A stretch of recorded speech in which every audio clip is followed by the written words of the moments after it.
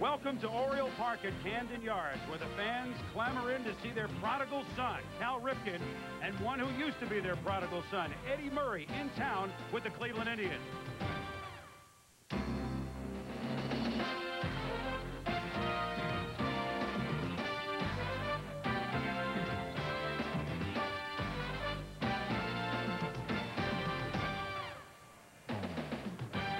Welcome to Baltimore, Maryland. No hurricane, beautiful night for baseball. The Cleveland Indians against the Baltimore Orioles on ESPN's Wednesday Night Baseball. Hello once again, everybody. I'm Chris Berman along with Buck Martinez. As we get toward the postseason, it's always exciting to see the team with the best record in baseball, the team with the best batting average in baseball, the team with the biggest lead in baseball, the team with the best pitching in the American League, the team that's come from behind to win more than any other team in baseball. We're talking about the Indians. This just in. They're good. Yeah, they are, Chris. And, you know, it was a great plan by John Hart, the general manager. He developed the young players to a point where they are now stars, and then he went out and got some veterans like Eddie Murray and tonight's starting pitcher, Orel Hershiser. Hershiser was the MVP in the '88 World Series, and he understands how important it is to pitch well down the stretch. The Orioles figured it was all set up. It was a perfect script. Cal Ripken's going to break Lou Gehrig's record. The Orioles are in the hunt. Here we go, the beginning of August. They get Bobby Bonilla. What happens? Since Bonilla became an Oriole on July 29th, it's been a Tom Petty free-falling. The Orioles have gone 5-13. What happened, Buck? Well, I tell you, Chris, you know, sometimes we forget how difficult it is to win a pennant. And the Orioles, yeah, they were in pretty good position when they got Bonilla, but so many players on this Oriole ball club hadn't experienced what it's like to play big games in August and September. Unlike Orel Hershiser, they're going through it for the first time. Well, Cal Ripken's gone through it just a couple of times in his career. And, oh, by the way, consecutive game number 2,111 for Cal. Stay with us. ESPN's Wednesday Night Baseball is brought to you by McDonald's. Have you had your break today? And by Kelly Springfield, America's oldest tire company.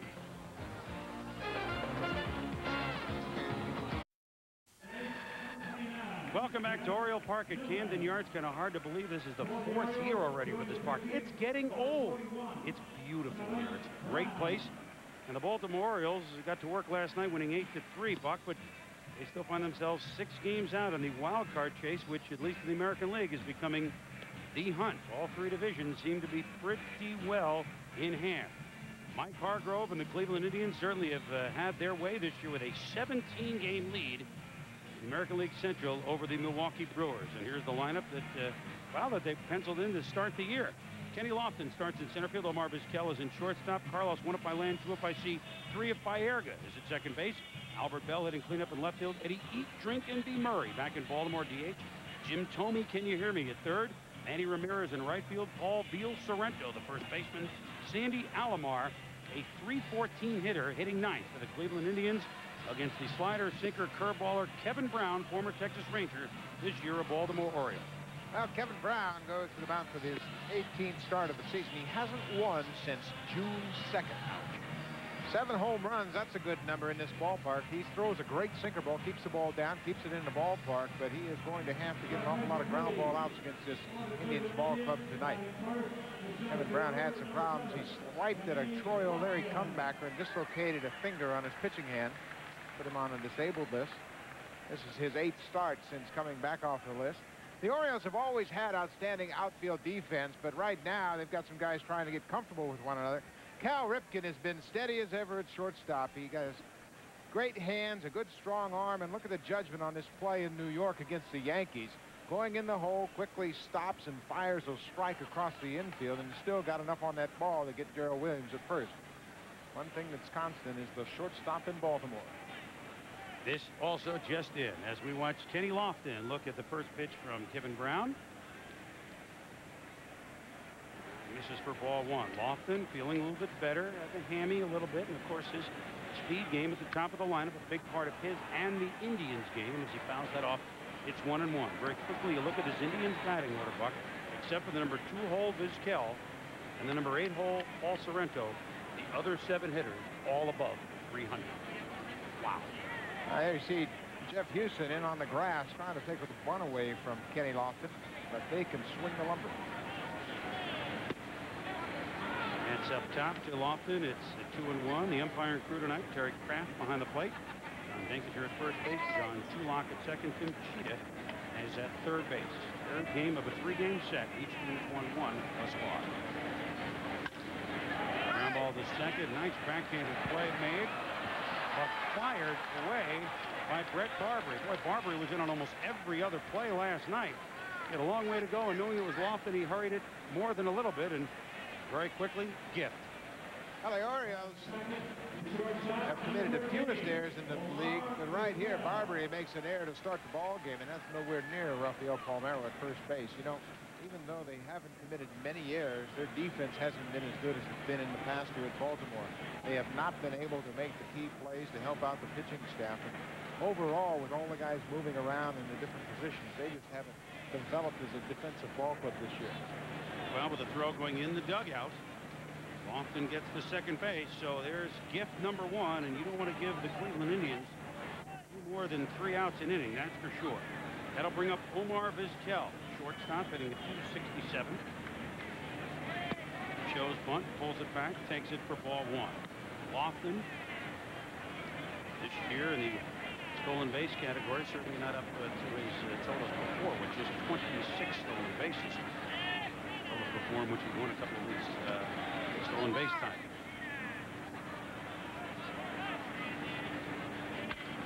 Rip. Barbary dives. Makes this throw. Nice play by Barbary. Lofton to third. 1 out. Now that time Barbary saved a run early in this inning.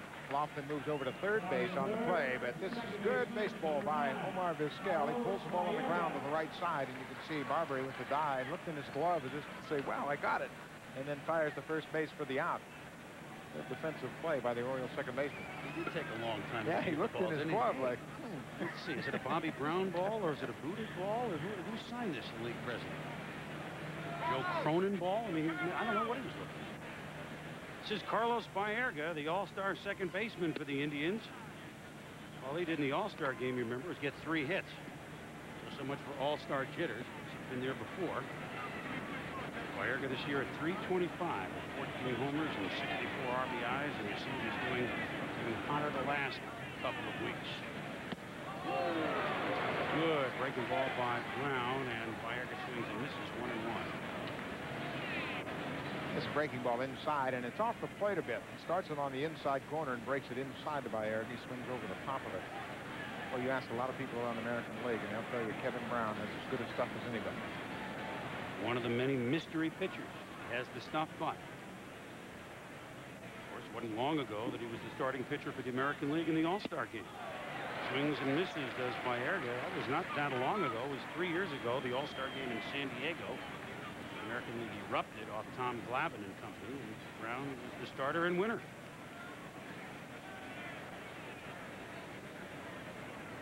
Lofton, runner at third base with 1 out. Well, there's another good pitch right on the hands of Baerga.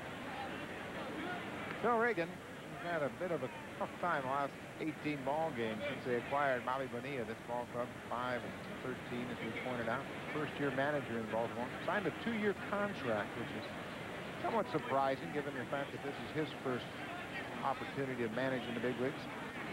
Well, he certainly knows the team that he's playing tonight, the Cleveland Indians. He's pitching coach there.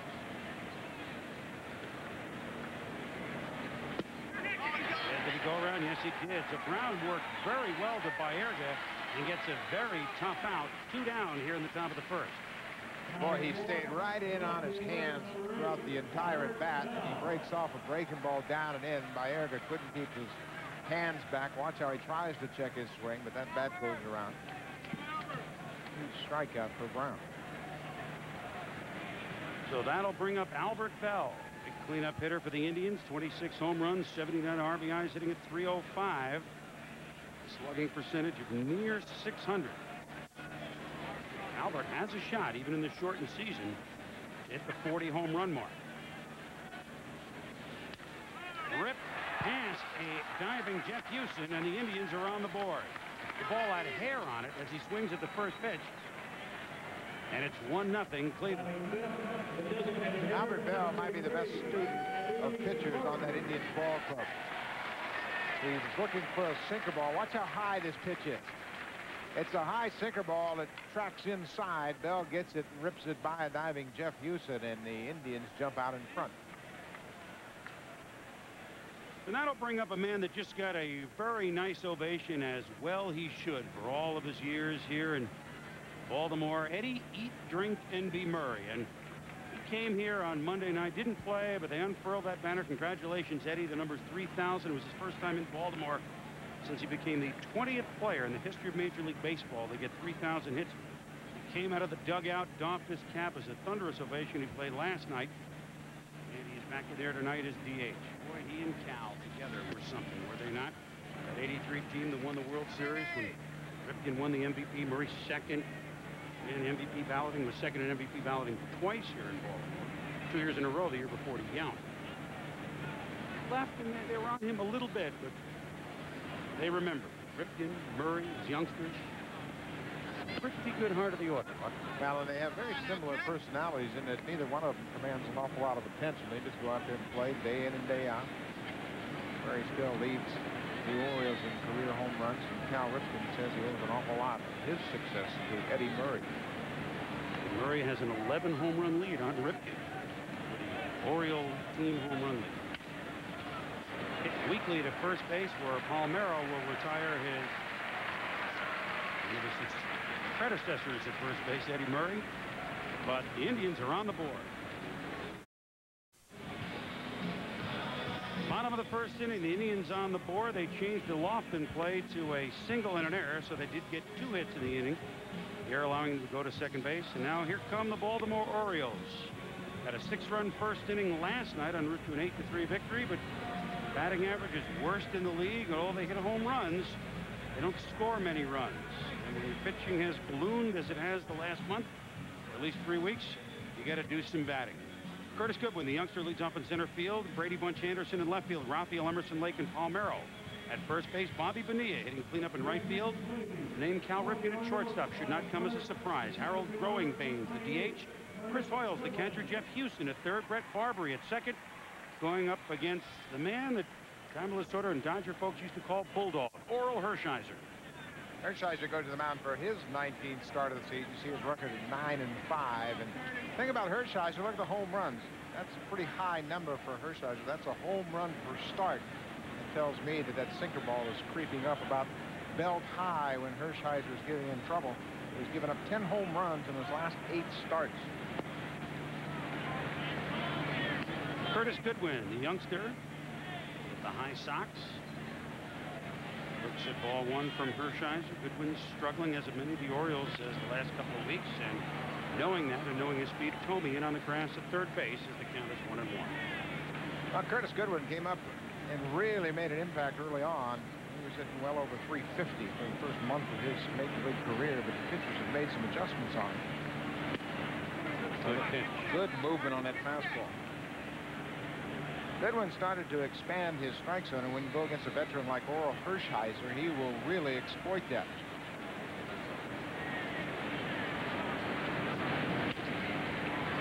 Lazy ground ball to Baerga, over to Sorrento, and 1 up, 1 down in the Baltimore first.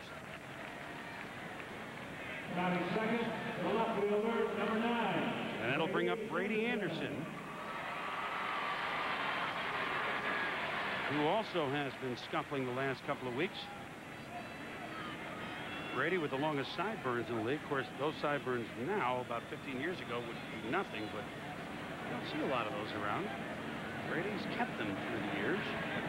He's come up with the Red Sox. And of course, has been over here in Baltimore since the late 80s. Traded sent Mike Boddicker over to Boston in one of their pennant runs in '88, which was the last time a team in Boston was as hot as this team has been, the Red Sox. So they lost again today, and this time Anderson gets plunked, and they'll take it. The Orioles will take a base runner any way they can. They get a man on here with 1 down. Now Hershiser tries to come inside to Anderson, and that ball didn't move back over the plate. Brady took it off the hamstring, and he'll get on with 1 out. Cleveland Indians are 9th in the American League in defense, and Mike Hargrove's a little concerned about their focus on defense right now. They're making a lot of mental mistakes, and it doesn't really show up in the box score, but he wants to see a little more execution. Said, I'm a little concerned should we get into the postseason that we might make some mistakes that can cost us in a short series. I'm going to correct something in case people are worried up in Beantown. They beat the Yankees 7-4 to the Red Sox. They didn't do it. They took 2 or 3 from the Yankees. They are flying. This is Rafael Emerson Lake in Palmero. He's been flying. He's hit a homer in each of his last 3 games for the Orioles. Rafi, the average up at 298. Has been a 300 hitter several times in his career. Hershiser comes across the plate. Palmero takes it for strike 1. Brady Anderson, good base stealer. Matter of fact, broke the American League record for consecutive stolen bases till he was gunned down a few weeks ago in Minnesota. Ground ball, though, Taylor made. Baerga, Vizquel over to Sorrento. Despite a big slide by Anderson, Palmero is gone 4-6-3. He played 1 here at Baltimore. The Indians up 1-0.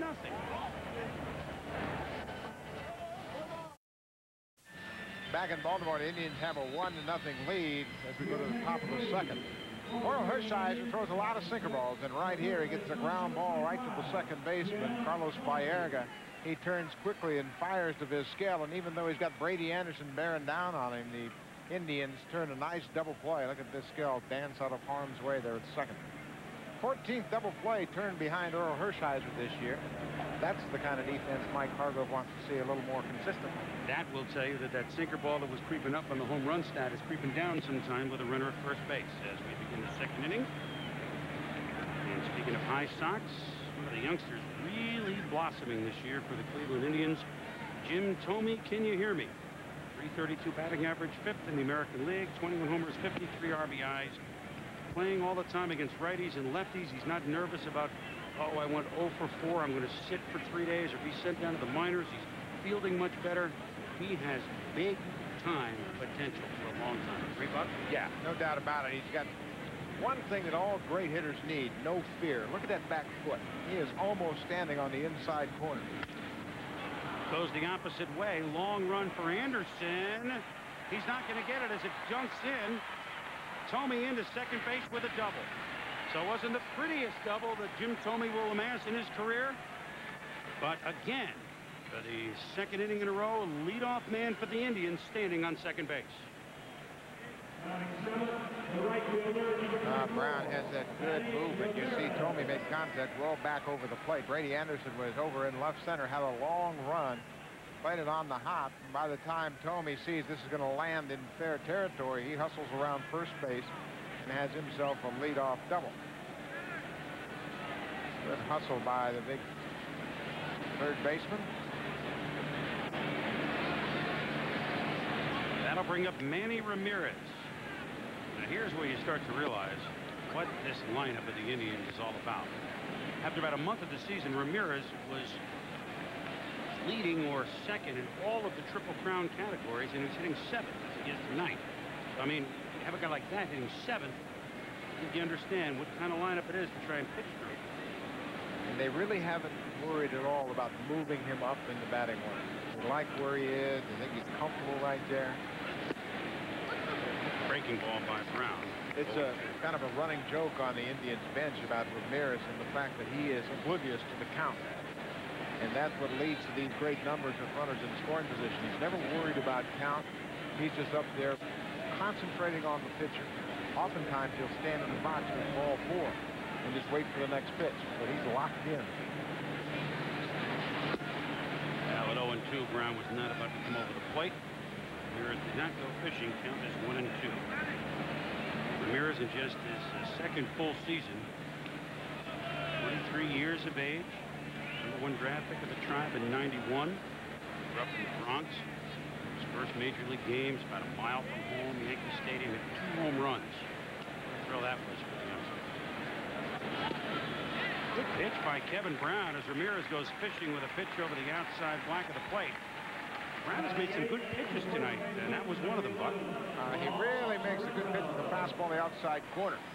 A little bit of sink right at the end, and you can see Ramirez with a very tentative swing, just trying to make contact and keep the at-bat alive.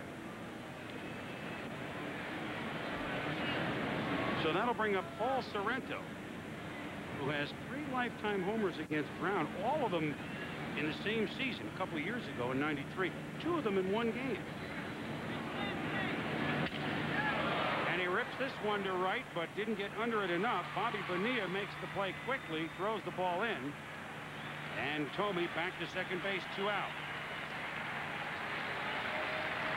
Now the Cleveland Indians, after 100 games this year, 67-33. 17 games up on the Brewers, who are at 500, and then you see the rest of the division. They've lapped Minnesota already in the standings. The 54 team, which went 110-44 after 100 games, was 70-30. So, I mean, that puts it into perspective what kind of start these Indians have had. That 54 team with that great record, this last World Series team the Indians had. 41 years later, can it happen again? As the first pitch to Sandy Alomar is in there for a strike. Now here's the number 9 hitter, Sandy Alomar, the off-injured Alomar, hitting at .314.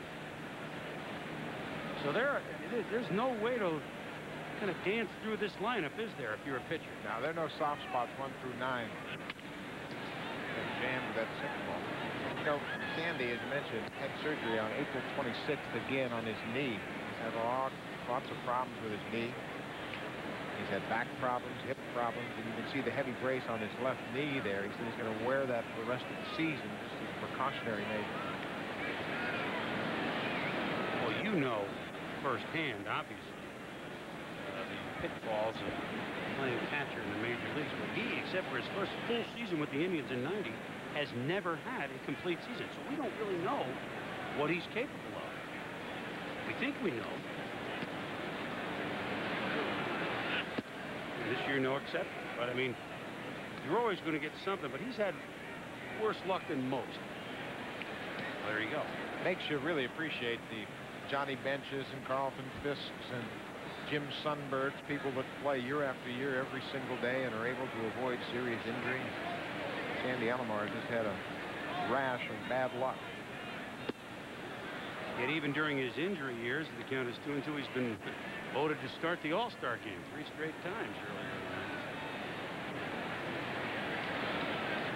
And injuries? Did somebody say the word injury? I don't think Cal knows what that is. Well, he knows what it is. He may have played with him, but never missed one. Good pitch by Brown as he gets Alomar fishing on the outside corner.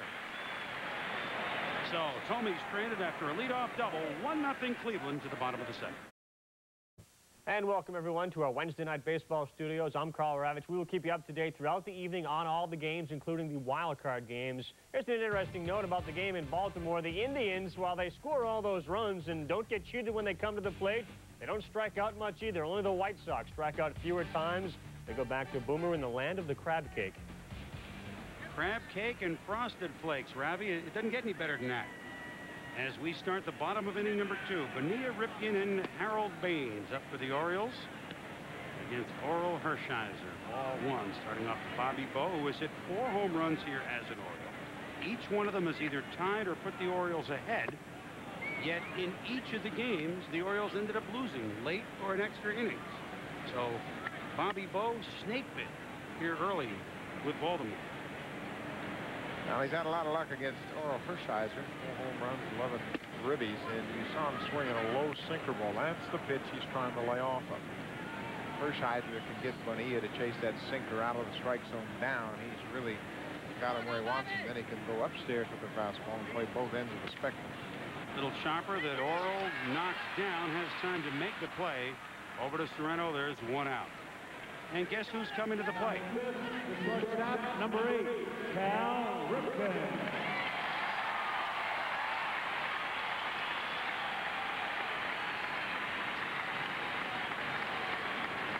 Stays out an hour after the game, signing autographs for all the kids and all the fans when all his teammates have showered.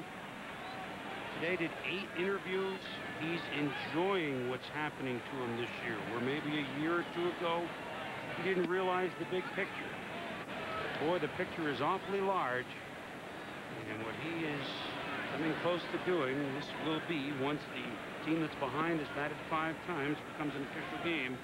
Consecutive game number 2,111. Will Garrett is 2,130. He's scheduled to break it on a Wednesday night here at Camden Yards against the California Angels.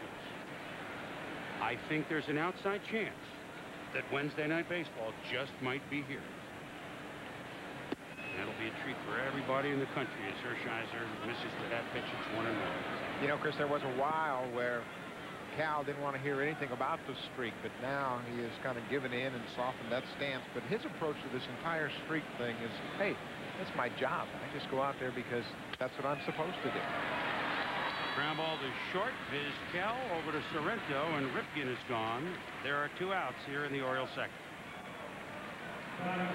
Cal said he had a long talk early in the year with Paul Molitor. And Molly said, just relax. You've earned all this. Just enjoy it. Enjoy what's happening to you. He said that plus just getting out there and feeling the adulation from not only here, his home fans, but around the league. He understands what's happening, and he really is enjoying it. As we are enjoying him. First pitch fouled off by Harold Baines.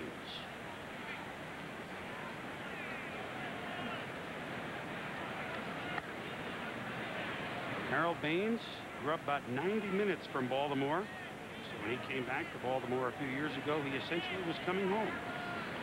Silver Spring, Maryland, down towards the shore.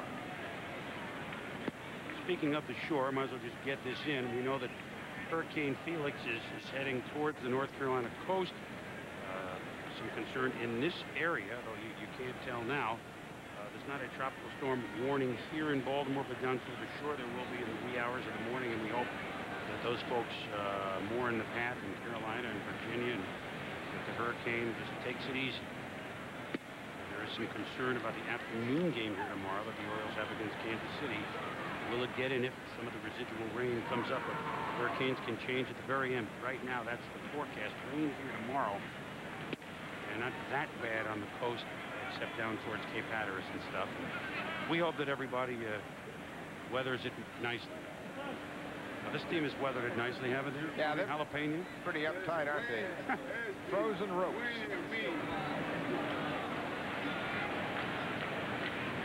Now, Pena's got to really loosen up. He's entirely intense when he comes out. He's one of the most enjoyable people to be with at the park. Count is 3-2 and there's Dave Winfield currently on the DL. But you can tell there's a team up by 17 games, can't you? Alvaro Espinosa.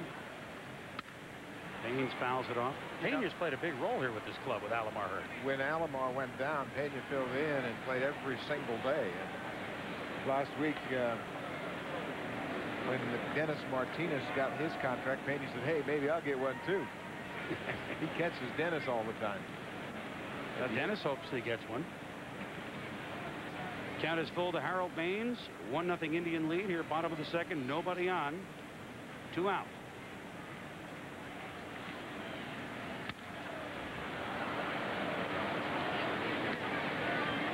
You know, you wonder what comes first, winning or the relaxed approach. I believe it's the relaxed approach. Dennis Martinez got off to a 9-0 start. He's second in the American League with a 2.87 ERA. He's got confidence. He knows it's a good ball club and will score a lot of runs. That confidence spilled over to the young guys, and they brought in guys like Dave Winfield and Eddie Murray, veteran players that have been down this road before, and they know how to keep everybody on the right track. I'd like to see Big Dave get some more at-bats. Strike 3. Good pitch by Hershiser to Harold Baines. And a 1-2-3 inning for Orel. We've played 2 here in Baltimore. 1-0 Cleveland. Following our game, we'll go out west where the San Diego Padres and Tony Gwynn had to zero in on another batting crown. Can he win his 6th in the NL? His .364 average leads the league. The Pods at home against the Pittsburgh Pirates. The Padres know that the Dodgers have won already this afternoon. They're trying to keep pace. The Pods are 4.5 back at 3rd place in the NL West. That's after this game Wayne Stats and Joe Morgan. Beautiful night for baseball here in Baltimore. Cooled down a little bit from the last couple of days as we are 1-0 here in the third inning. And Kevin Brown has made some good pitches, but I'm keeping my eye on Orel Hershiser tonight, Buck, because I think in the scheme of things, they know what they have with Dennis Martinez. Nagy, a youngster, got cuffed around last night. I think Orel is a key figure for Cleveland as they anticipate October. Well, so far in this ball game, it looks as though he's got real good movement and location, so we'll have to keep our eye on that as this game unfolds. Kenny Lofton got it going. That infield hit. Went for second base on an error by Barbary. Hits this one to left field. Brady Anderson had him positioned perfectly, shading him down the left field line. And there is one out, always positioned perfectly, is Carl Rabbit. Well, Boomer, thanks very much. You talked about Ripken's experience. Here's another guy with years of experience. The Hawk with the bases loaded on Steve Avery. A grand slam. His 7th, and it is 5-0 in favor of Florida over Atlanta. Chris? All right, Rabbit, thank you. The Hawk. We love the Hawk. Andre Dawson. Omar Vizquel looks at ball 1 from Kevin Brown. Dawson in so many of the categories that Eddie Murray and Dave Winfield are in, up there in the hits, the home runs.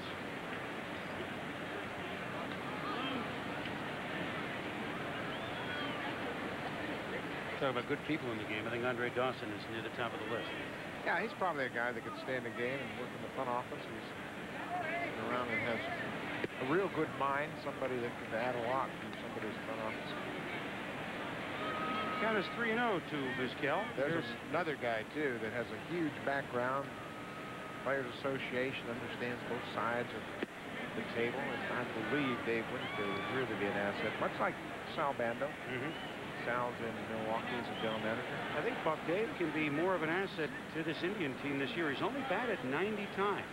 He hasn't hit like the game that we've seen. There's another pitch in there to Vizquel. So Kevin Brown, who was behind 3-0, comes back to 3-2. But he's on the DL now. But I just think that you get him at bats, you get him in a groove, he can play a role on this team that is so full of hitters. Kevin Brown coming back nicely from a 3-0 count to strike out Vizquel looking. 2 out. Keep your eye on the movement on this fastball. Watch Vizquel draw his hands in, and then that ball has so much movement it catches the inside part of the plate. That's the kind of stuff that these American League hitters see when they face Kevin Brown. But more often than not, during the course of a ball game, he will make a mistake and open up the door for the opponents. A lot of afternoon games in the majors. You're seeing the scores.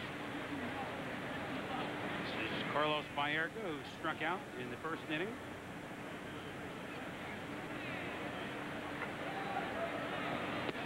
Baerga, of course, with Sandy Alomar, came over December of '89 for the Padres, along with Chris Bartles and James, in exchange for Joe Carter. So Carter, who had good years in Cleveland, went out to San Diego. Cleveland started building for the future with that deal right there. Well, John Hart decided that he had some good young players and signed them to long-term contracts, and they all came up about the same time. Austin, Bell, Baerga, Nagy, Alomar.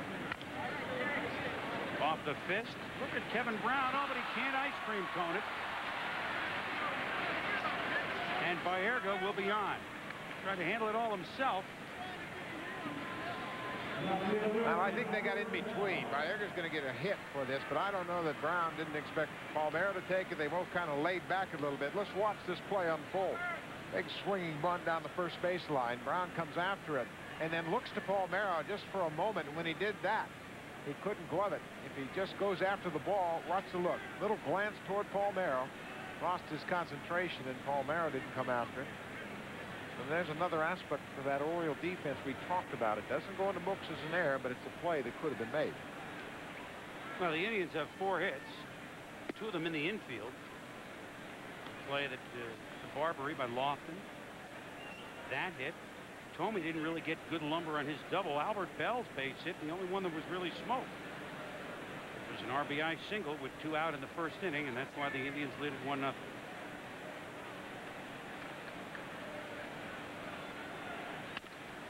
Chop. Through the left side again by Bell. And the Indians have 2 on here with 2 outs. So a little infield play, which could have ended the inning. Now the Indians, with their lineup, have 2 on, and Eddie Murray coming up. Well, we talked about Albert Bell being a great student of the pitcher he's facing. It looked to me like he is thinking about getting something on the inside part of the plate. First time up, he got a fastball inside and hooked it through the hole. And that time, he got a hanging slider and hooked it through the hole. He goes up there with a game plan and doesn't deviate from it. He doesn't get wild. He takes a lot of pitches, and he's got a very good approach at the plate. You know, it's hard to believe it's been 7 years since Murray played in Baltimore, from 1977 through 1988. As you mentioned before, Buck, he's still the Oriole career leader in home runs with 333. He's 4th in games played, 3rd in RBIs, just being passed by Ripken this year. So his name in Oriole lore forever. Right up there with Cal and Brooks Robinson, Lou Powell.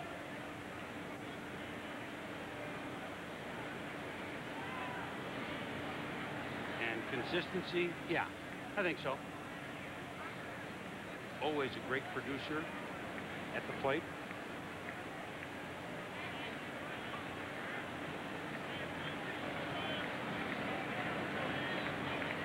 (1,789) career RBIs, 14th lifetime.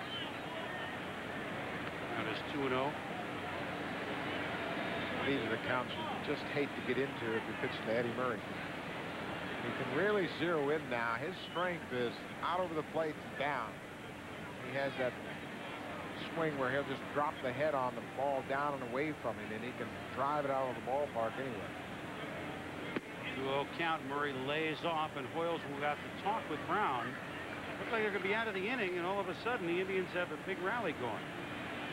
Well, these are the types of things that have haunted Brown from time to time, where just get a little crack in the door and then kick it wide open. Mike Flanagan, the first-year pitching coach here at Baltimore, really has a great appreciation for the stuff Brown takes with him to the mound, but it's been somewhat frustrating to watch Kevin Brown, who has not won since June 2nd.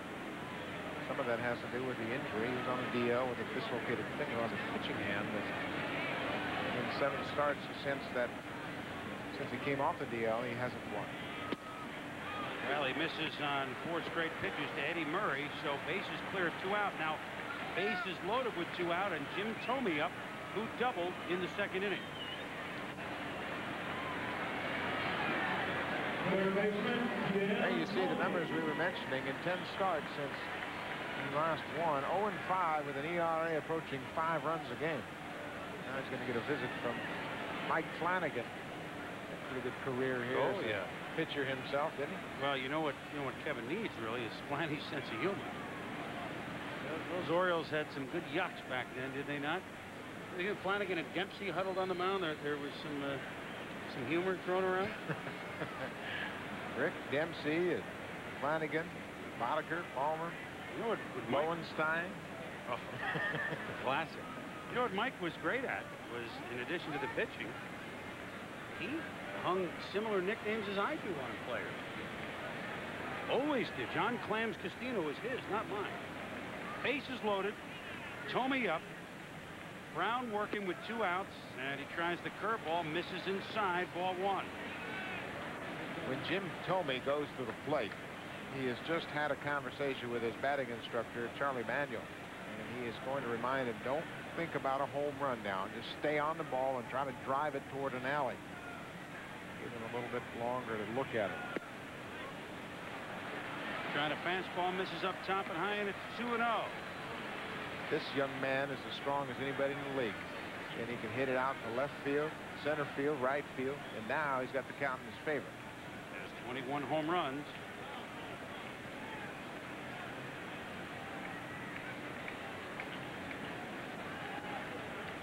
So 6 straight balls, and Thome at 2-0 swings, and the count is 2-1. Well, he's going to swing and expand his strike zone when he's got the count in his favor a bit like that. He's going to look for a fastball. There's Charlie Manuel. Manuel has had Jim Thome either as a batting coach or served as Thome's manager throughout their minor league stint. Thome played for Charlie Manuel, and he has the ultimate trust in him. He gives him a game plan. Boy, does he stick to it.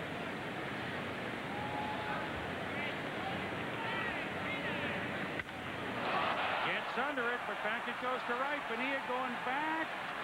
But in center field, it's Goodwin that makes the play. Just missed it, and Tomey knew it. So Kevin Brown and the Orioles wriggle free from a bases-loaded jam. It's still 1-0.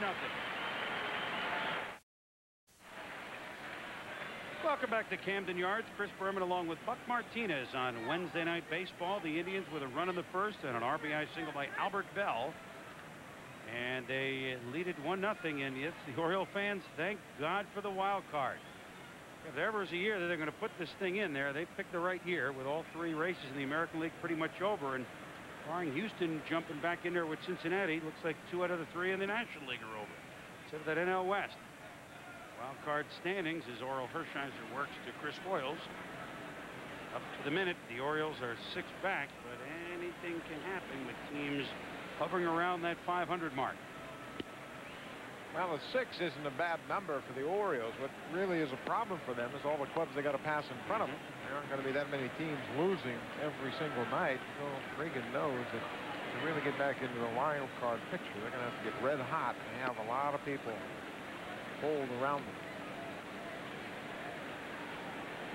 Chris Hoyles is a good home run hitter as a catcher. He's had more homers the last 3 years than any catcher in baseball except for Darren Dalton, but the average down at 213. Not what they have in mind when they signed him to a big contract. And Hershiser now is the 2-2 to Hoyles.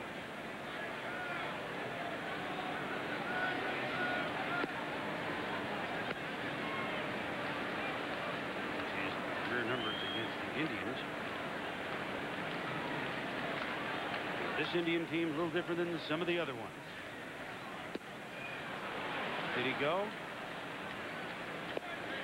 Yes, he did, says first base umpire Don Denkinger, and Hoyles will sit down. Striker number 2 for Orel. Watch the break on this breaking ball. It's late and quick and very sharp. Hershiser brought his A game to the dance tonight. He has got good movement on his sinker ball. Don Denkinger said, yeah, Hoyles, you went around. That's the 2nd strikeout in a row for Orel Hershiser, but he's got a very good sinker ball, good command of the strike zone. He's got that breaking ball working early. Jeff Houston shows bunt, pulls it back, and takes strike 1 against Hershiser. Talking with Houston before the game, he said, you know, you enjoying it here? He said, I get to play third base next to Cal Ripken. I was in Texas. Nolan at the end. That's a pretty good few years there. Don't even buy a ticket to watch these guys finish. Look at that one right up the top of his foot. That was some good body English there. Well, third basemen in Baltimore have had trouble with their feet this year. Bill Gomez is on the DL with a fracture in his foot. Jeff Houston gets that breaking ball down and in. Watch how he beats it right off his front foot. Right off the top of that foot. Not much protection there at all. There's Gomez on the bench, got a walking cast on his right ankle. He was just about ready to start taking batting practice, but then the foot just didn't get any better. And they had to go ahead and put that cast back on. This didn't seem like such a serious injury until Matt Williams went down with that broken foot and missed about 3 months of the season. On a similar swing and fouled the ball off his foot. Gomez's foot. Looks like Houston is all right, at least to continue this at bat. The Giants are hoping, by the way, Williams can be back for the Monday game as they open up a 3-game series in New York. We'll see.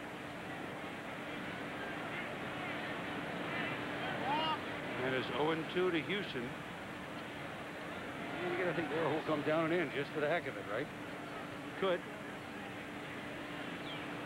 Yep, he did. That's not for the heck of it. That's to get it out. Yep. He knew Houston was going to be very tentative. And now he's got the whole outside part of the plate if he wants it. Houston's very protective of that inside corner. He can drop that sinker down and away. Hoping to get a ground ball out. Working outside. Outside. High for ball. Hershiser has just hit one batter, Brady Anderson, erased in a double play, so he's faced the minimum thus far with one out here in the bottom of the 3rd inning.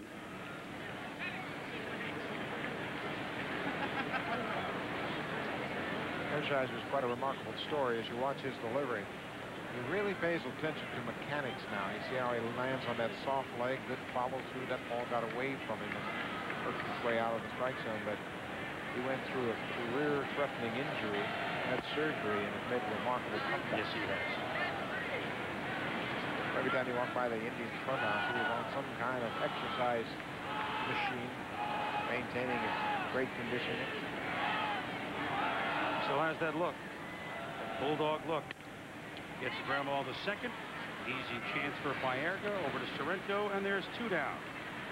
That's 4-3 and over to Carl Ravitch. All right, Boomer, thank you. You talk about the wild card race, and you have to talk about Seattle now that Junior's back. 1 for 4 last night, starts off good tonight. He's 1,000th career hit off recently acquired Frank Rodriguez. Randy Johnson for the Mariners just struck out Kirby at zip-zip. Back to you, Rich. Let me tell you something. That is absolutely remarkable. He can miss that much time, plays 2 games, is already swinging the bat well. To have an injury of that magnitude, he broke both bones in his wrist, and he's got about a 6-inch scar on the back of his left wrist, and he's back already and going to make a contribution down the stretch. 0-1 to Brett Barbary. I'll tell you what, Seattle in a short series, if they make it, it's a big if. You're looking at facing Randy Johnson twice. Whoever's hot among Bosio and Venice, as we look at Houston and see if he'll continue. I was looking at his arm, must really hurt. That he smarts all over. Ayala, who blew a big game last night, who can throw it. And they the way picked up they hit. Vince Coleman. Yep. That's a pretty important pickup. A left fielder gives him a leadoff guy. Coleman was having a good year for Kansas City. Hitting over 280, over 20 steals. Belcher pitching. I mean, they could be a dangerous team in a short series. And what about Mike Blowers? 10th in the league in ribbies. The 1 pitch misses outside at 3-1 to Barbary at the bottom of the order with 2 outs and none on. That'd be Junior's first pennant race. Speaking of Junior, there's a youngster. First pennant race for Ken Griffey Jr. And that'll be interesting. Little flare that's over the looping Vizquel. And the number 9 hitter, Brett Barbary, gets the first safety of the evening for the Baltimore Orioles.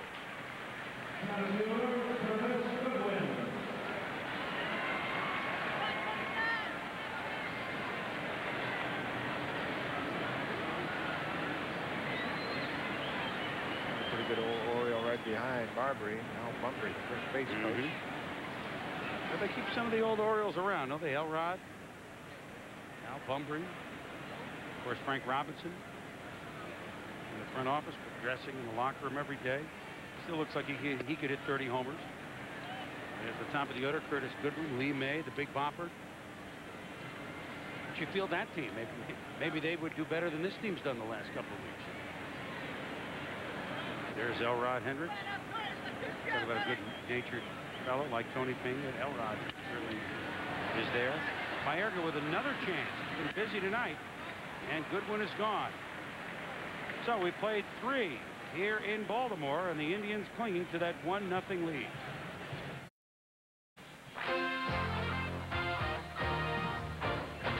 ESPN Wednesday Night Baseball is brought to you by Champs Sports. Get the real stuff first at Champs.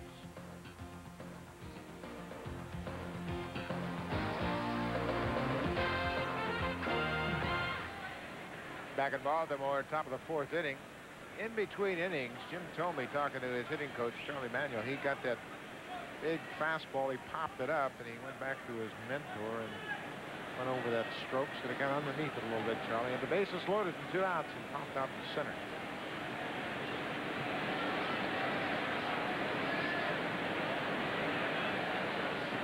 As we begin the 4th inning here in Baltimore, 7-8-9 of the Indians.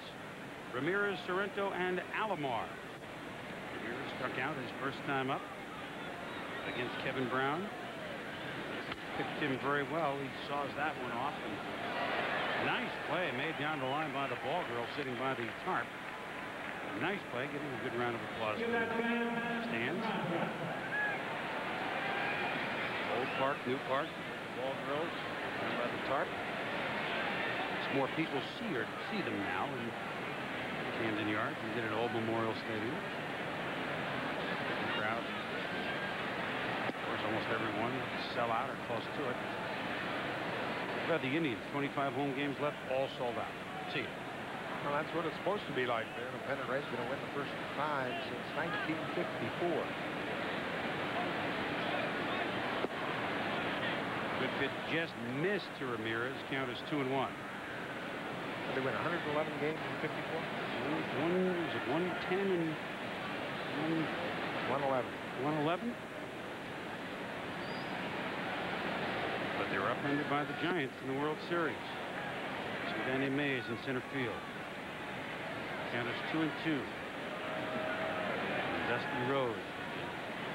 Pinch hitting. Big home runs at the old Polo Grounds. 256 down the right field line at the old Polo Grounds. My kind of park. Yeah.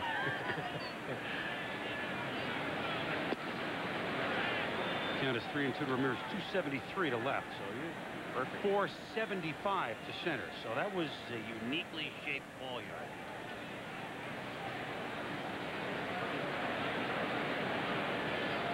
Three-two pitch on the way to Manny Ramirez. Hits this one to right field. This is going to be trouble. And it's off the scoreboard. A play by Bonilla to second. Almost. But Ramirez is in there with a double. What power he has down the line. And a good play by Bonilla, which the fans appreciate. But alas, Ramirez beat the throw. Very good play by Bonilla, who is just getting comfortable with this new ballpark. But watch the swing by the hitter, Manny Ramirez. That ball's on the outside corner. Tremendous extension. He drives it off the wall and right. Look at Bonilla's effort. Bare hands, turns and fires. And Manny Ramirez has to hustle in. It's a bang-bang play at second. Out away from him. He sees it's going to be fair immediately and hustles around the bag at first base. Takes a look at Bonilla, knows there's going to be a play, and slides in safely. So Ramirez on second base for the third time in 4 innings. The Indians have had the leadoff man on second base. They converted in the first on an RBI single with 2 out by Albert Bell. Did not convert in the second. And eventually bases loaded in the third, although the leadoff man did not get on. So they've had their chances. But they have not cashed in. 1 for 7 with risk. Ramirez in scoring position. It's not the same as RSVP, but it's risk.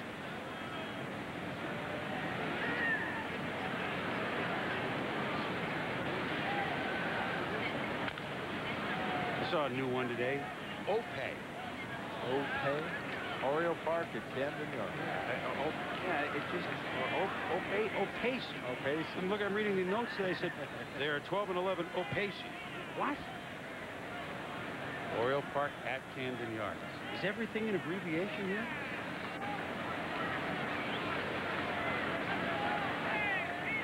Beautiful ballpark. Oh, it's great. It's crazy. And there's 1-2 to Paul Sorrento.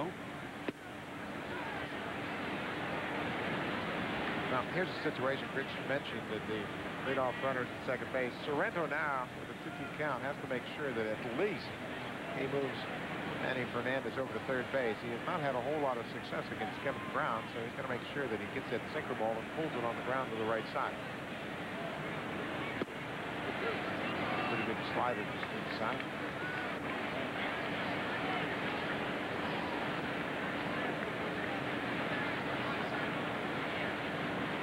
Kevin Brown at times has made some big-time pitches. At times he's gotten himself into trouble. Been an in-and-out outing thus far for the Oriole right-hander. Tried to paint the inside corner, could not do so. And Sorrento draws the base on ball. So runners at first and second. With Alomar coming up, none out. The crime dog, Fred McGriff, getting back into the groove. The Atlanta Braves, boy, they have been grooving. Sunday night baseball, the Braves at St. Louis against the Cardinals. Atlanta looking to just run and hide, and maybe this is their year to finally come through and win it all. You'll get a look at them. Sunday night baseball with John and Joe at 8 Eastern, 5 on the West Coast. And at 2 o'clock in Hawaii. I was going to give that Hawaiian time as Alomar bunts it nicely Palmeiro will make the tag. Both runners moving up. Good job by Alomar. He really bunted a tough pitch to bunt. That high fastball is difficult to get on top of. Lots of time. Batters will pop that thing up. That's what Brown was hoping for here. Watch how Alomar gets on top of it and puts it right down on the grass down the first baseline. Palmeiro comes, gets it, cuts off the pass to first, and Alomar is credited with the sacrifice. Arthur Thunder Rhodes throwing in the bullpen for the Orioles. Now Kenny Lofton up with the infield cheating in on the grass. Swinging away and fouls it off. Palmeiro in on the grass. Everybody in on the grass on that particular pitch. Lofton tried to cross him up by swinging away.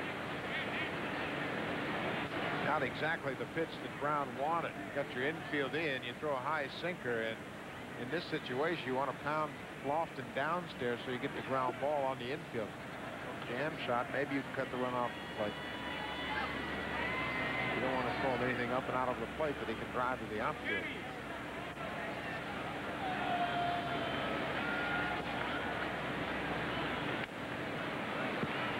Now Brown's ahead of him 0-2, so the infield can pinch back. At least a little bit. Get off the grass. It's humid here in Balmer, as it can be in the summer months.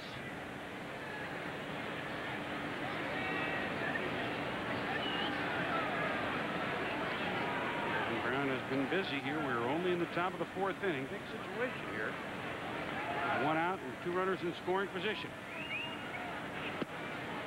Or a pair of wrists. And so far, Kevin Brown has shown the Indian hitters that he's going to try to get them out inside. He may have stayed a bit too much inside early in this ball game. He's got to throw a pitch or two to the outside half of the plate. Coming in there again. Missed inside. Infield staying right on the edge of the grass. I don't care how good your stuff is. If you stay on one side of the plate, hitters will make an adjustment and catch up to you. Pitchers are toughest when they're working both sides of the plate, changing speeds and making you cover all 17 inches of that plate. Chopper that is foul. Foul ball. Ramirez would have scored on it. The count remains at 2-2. 1-0 Cleveland. Top of the 4th inning. Rubber game of this 3-game set. Indians go home tonight. Start a 4-game series with Milwaukee. Orioles stay here for an afternoon game tomorrow for Kansas City before they head to the road.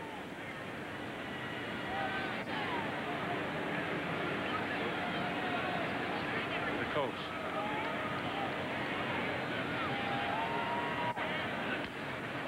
Again fouled off, and that one got Kenny. So like Jeff Houston, batters from the left side inflicting damage upon themselves. Both pitchers here tonight have stayed inside. That one caught him right off the shin. And he is going to go down and regroup a bit. Now Jimmy Warfield, the trainer, is out to help out Kenny Lofton. They just got Lofton back off the disabled list, and they would certainly hate to lose him again. He beat that ball right off his shin. He's going to try to get the feeling back in it.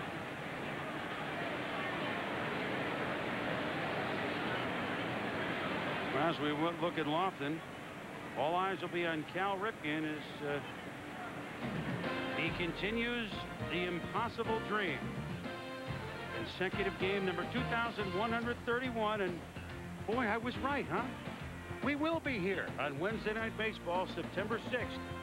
Buck and I will be our pleasure to bring it to you nationwide to see Cal pass the Iron Horse. Well, he got his streak started against the Toronto Blue Jays back in '82. I happened to be on the field at that time when he started that streak. Pretty remarkable. The percentage of the innings his team has played that he has been on the field. That'll be quite a night here in Baltimore when the Angels are in town. Lofton back in the box. Runners at second and third. 1 out, 2-2 the count. 1-0 Cleveland lead tops fourth. Rip past Palmeiro down the line. Both runs will score. Lofton can fly. Bonilla has trouble in the corner, and Lofton will go for 3. No play at third. A 2-run triple for Kenny Lofton. 3-0 Cleveland.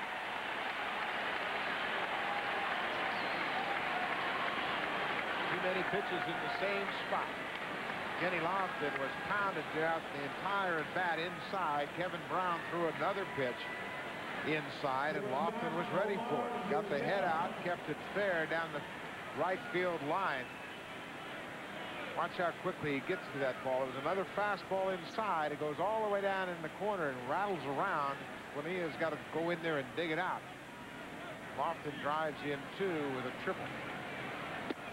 First pitch to Omar Vizquel is inside. That's triple number 11 for Kenny Lofton, which leads the major leagues.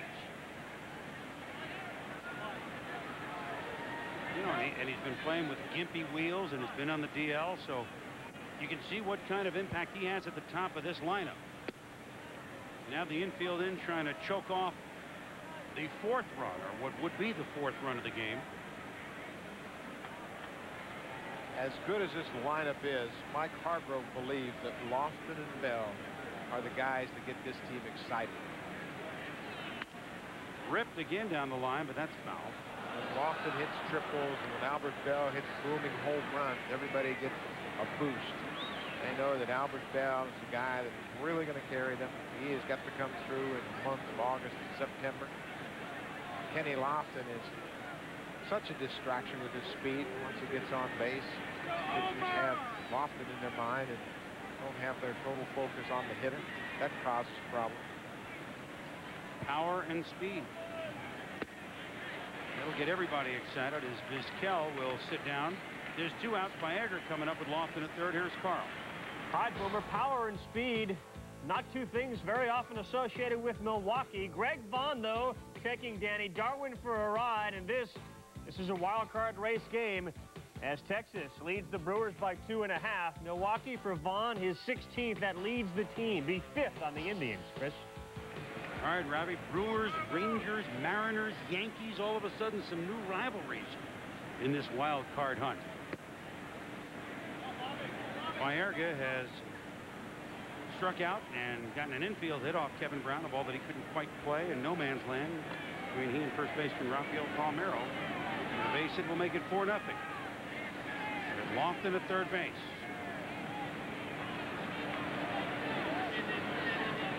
Curveball hit to third. Houston up with it over to Palmeiro. So Lofton is stranded, but he did the damage with a 2-run triple as we head to the bottom of inning number 4 here at O'Casey. It's 3-0 Cleveland.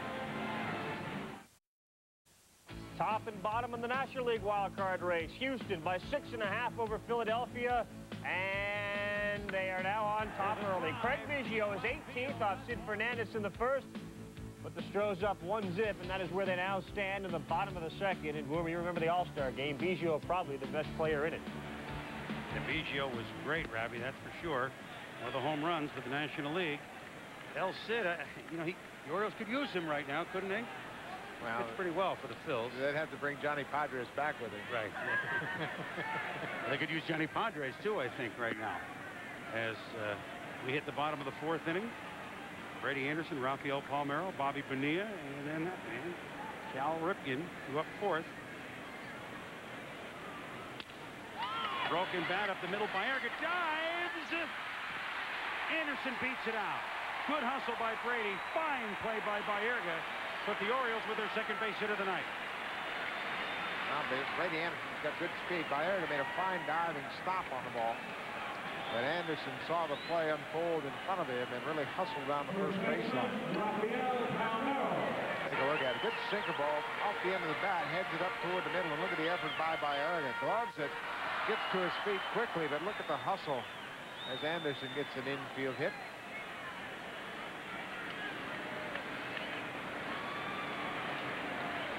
Robbie said how good an All-Star game Biggio had. Certainly Viagra had one as well. Saw him use the glove that time. Anderson's speed got him on. Here's Palmeiro, who has hit home runs in each of the last 3 games for the Orioles. In July, he homered in 4 straight games, which is his career high. So he homers tonight. He's equaled his career high. And certainly that's what Phil Regan and the Orioles are hoping. Get something going here against Orel Hershiser. Good pitch. And Palmeiro waves at that pitch down to the low on the outside corner. Orel Hershiser, of course, what he put together in 1988, I would call that the complete package. Cy Young, 23 wins, MVP of the NLCS, MVP of the World Series. Oh, by the way, 59 consecutive scoreless innings, won a Gold Glove. The arm trouble in 90 you talked about, he came back in 91. He's not sure still if he has his same stuff. I think he has it, but he doesn't carry it through the course of a ball game as long. I think that's what Sandy Alomar has his eye on here tonight, because early in this ball game, his stuff was outstanding. Good control, great movement on that sinker ball, good breaking ball. But Alomar is going to keep his eye on the sinking fastball to see if that movement is still there in the middle of this game. Inside to Palmeiro. Anderson's going, but that was just, well.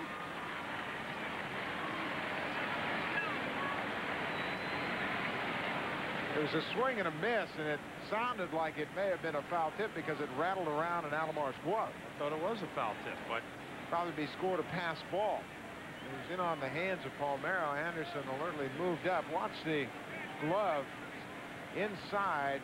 He just swung over the top of it, and Alomar missed it. It is a pass ball. Anderson moves second on the play. I thought for sure he got a piece of it, but you run, and then they tell you get back. Anderson hustling to first to beat out the play to Baerga, hustling to second, but a good pitch to Palmeiro, and Rafi will sit down, 1 out. Well, he can still pitch. Right there, he took something off the breaking ball, and that's Palmeiro way out in front. Changing speed with his curveball.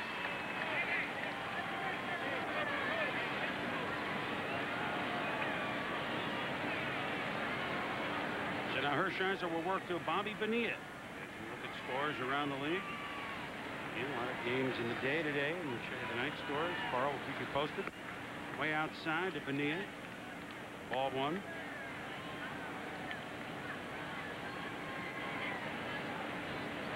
Bobby Bo coming over on the 28th of July for Alex Ochoa and Damon Buford from the Mets. Has 4 homers as an Oriole, was behind that pitch to Hershiser, and is 1-1.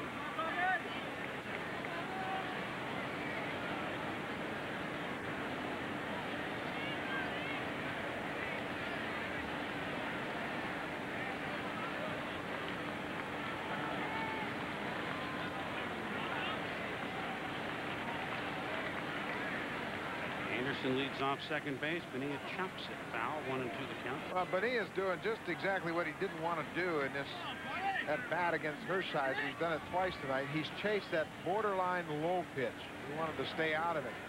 Let's take a look at these trades of the ball clubs that made significant deals right before the trade deadline. The Yankees picked up Cone and Sierra. They were 11-7 after that deal. Andy Bennis went to the Mariners. So far they're 8-6, and now they got Griffey Jr. back. But after the Bobby Bonilla deal, the Orioles have slipped to 5-13. But basically, Bonilla has done a decent job with 4 homers since coming over. Done a good job in right. I mean, one ball got down in the corner, but the other 2 plays were outstanding. Played third and left and right, and he was back shuffling around.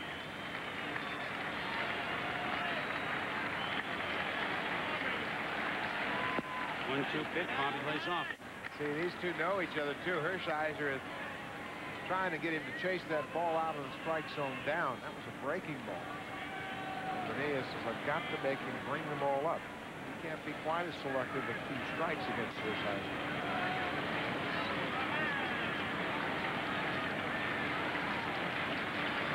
Off-speed pitch, pulled the string, and Bonilla will sit down. 2 straight strikeouts for Orel Hershiser. Well, Chris, you talk about Hershiser's stuff, whether or not it was as good as it has been. He may be a little bit more of a finesse type of pitcher in that he can take a lot off the breaking ball. And that time he got Bonilla to strike out, same as he did to Palmeiro on an off-speed breaking ball. He'll get you talking to yourself.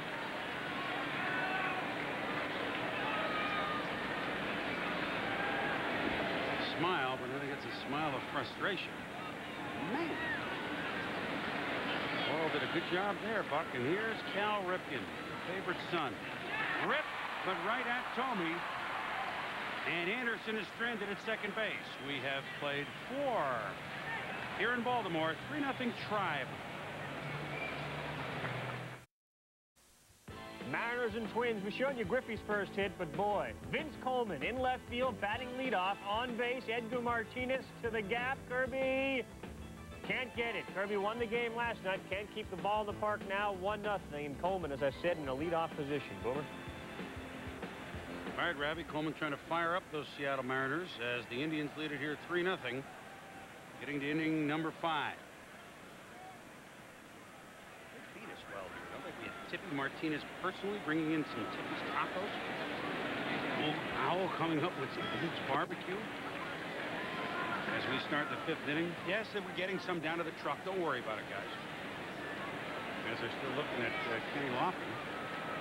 Jimmy Warfield, the trainer, putting a pressure bandage on there, probably to keep the swelling down so he can stay in this ball game, trying to keep it localized. Albert Bell looks at the pitch inside. The count is 1-1. Albert has a pair of singles tonight. The first inning he drove in the first Indian run. And singled in the 3rd inning. Both balls to left field.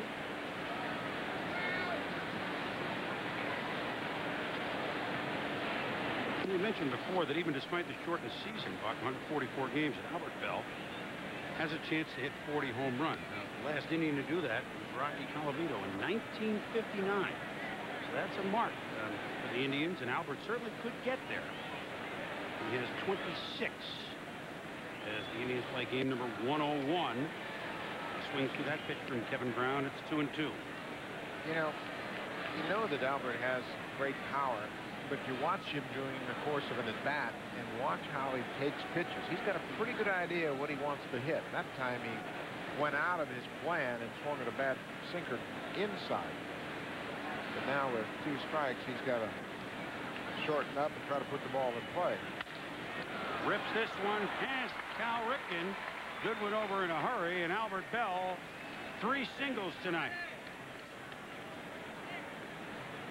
You know, Cal Ripken certainly grew up around the Orioles before he was even in uniform with his dad, Senior, and he's been looking at the Orioles for years. We spoke with him earlier.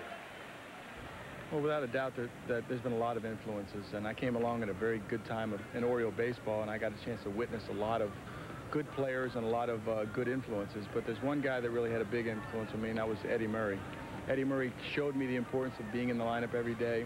He showed me the stability that he provided defensively by being out there every day. He showed me the stability with just his name in the middle of the lineup, how important that was to the rest of us.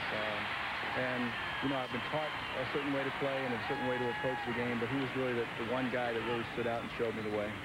Well, he appreciated Eddie around so much that he just turned 2 of them. A 4-6-3 double play. But Cal Ripken and Eddie Murray, longtime teammates. And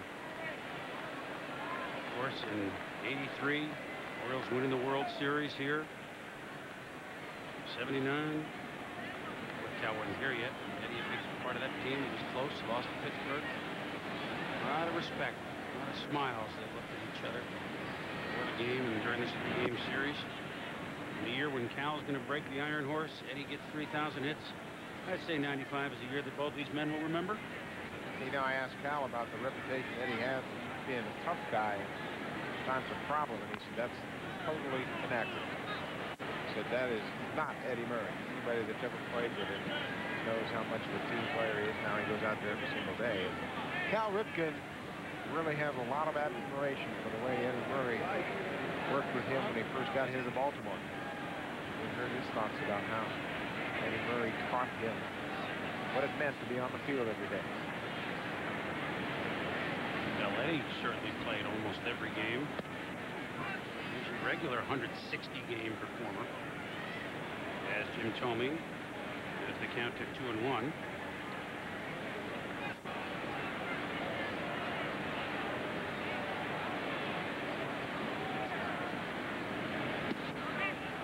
Curveball, did he go around? Yes, he did. Did she just say yes? Yes, he did. Count is 2-2. Let's watch the bat here as Thome tries to stay back. Sure enough, he did. Sheeta, the third base umpire, goes up with the right hand. And Brown gets Thome there. So he gets a double play ball and a strikeout heading to the bottom of the fifth. 3-0 Tribe. Well, atop the wild card race, Texas in trouble, facing Milwaukee with the bases loaded. John Jaha, and he joins Danny Darwin in staring at it as it goes over the fence. 11th home run this season. Milwaukee up on Texas, 6-zip. Over. Well, he got his Jahas out, did he not, Carl? And here in Baltimore, they said, go away, Felix. That's not Felix Jose or Junior Felix. That, of course, is Hurricane Felix, where expected to hit toward Carolina, and certainly residual effects be felt, if that's the case, here tomorrow in Maryland. And again, we hope that hurricane is kind to the eastern seaboard.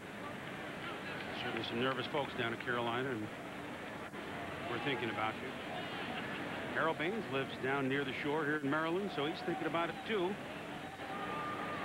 As the Orioles send Baines, Hoyles, and Houston up. This is a foul ball by Harold. We talk about someone who has had a long, well, Hershiser too, but he's thinking about Harold Baines and how he's going about his career quietly. Never any fanfare, but production year after year.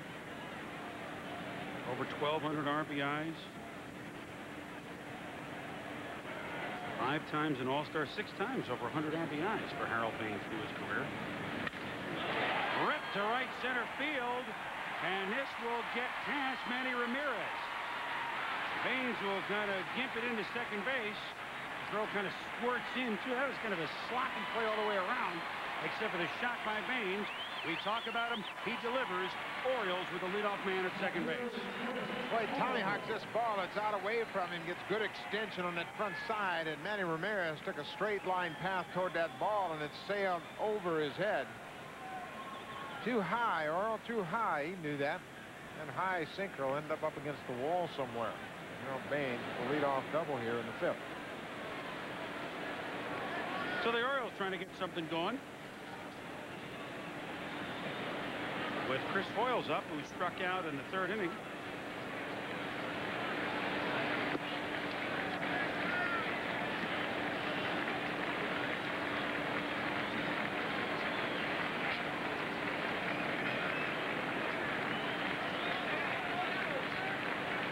Orioles 2 years ago with 29 home runs, the most ever by a catcher.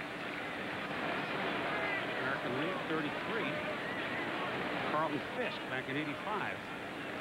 Look at the infield defense here. That's Baerga directly behind the base at second. Also run away off the first baseline. They're playing Hoyles obviously to pull. There's a good look at Baerga right behind the bag at second. Hoyles a little excuse me base hit down the line. Baines is sent home. No play there. The Orioles on the board. It's a 3-1 game.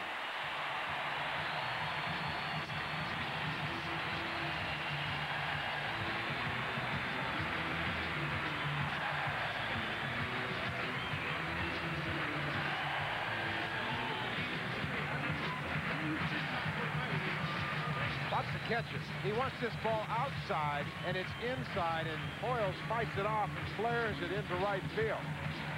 All of a sudden, Hershiser is having trouble with his location. He was up to Baines. He missed badly to Hoyles, and it cost him a run. Now Baines hit a high sinker ball to the alley in right center for a leadoff double, and he comes home to score on Chris Hoyles' single to right.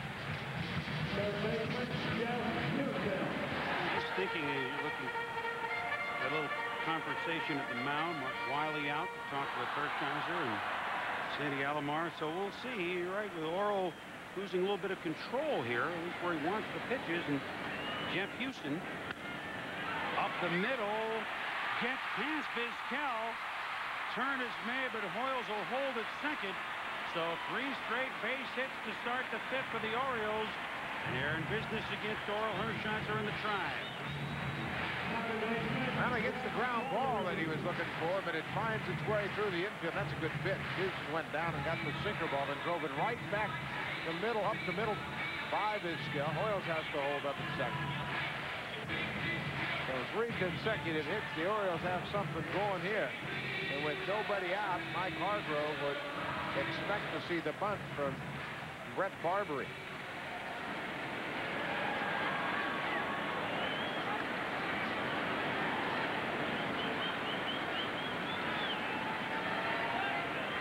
Barbary had the first hit of the night, a base hit back in the 3rd inning, and they try and catch Hoyles napping. They do not.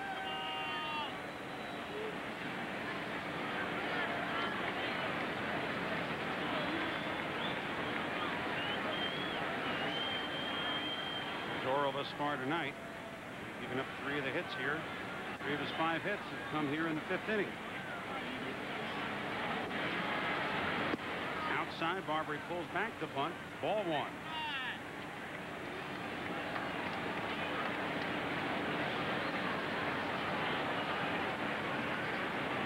Barbary played the last couple of years in Florida. Hit .301 for the Marlins last season. Far cry better than his .244. This 247 now with a base hit. Misses the bunt. Alomar throws to second base, but Hoyles goes to third. As Sandy saw the catcher so far off second base, he felt like he could pick him off. But when Hoyles saw Alomar come up to throw, he broke for third. He was out in no man's land. Watch the batter. He bunts through the ball, and Hoyles is a dead duck, so he says, hey, I better go to third. The ball bounces. Vizquel has to play it on the hop and has no play whatsoever. Stolen base for the catcher. And now you have the answer to the question, how does a catcher get a stolen base? When the throw goes to another base and he just makes, that's his first stolen base of the year, kind of an excuse me stolen base. I think he's going to get second of his career. It's pretty heads-up play. Once he got out very the much shortstop and he saw Alomar go to second base, figured he might as well try to go to third. He was a dead duck as he goes back to second. I think Lou Brock is safe, though, with Hoyles, but... yeah, I think so. But he's creeping up on that mark by Lou Brock with 2 now. Barbary fouls it off. 2-2 the count. Yeah, if they can just get a little... Again, another number like Hoyles did. It'll be a 1-run game.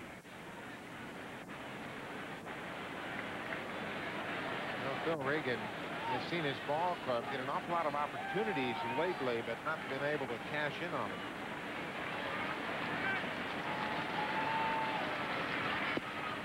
Outside, count is full to Barbary.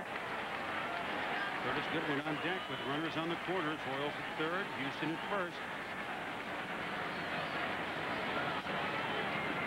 You know, that play that Hoyles went to third on is another example of the Cleveland defense. Although it doesn't show up as an error, it's another out that got away from him.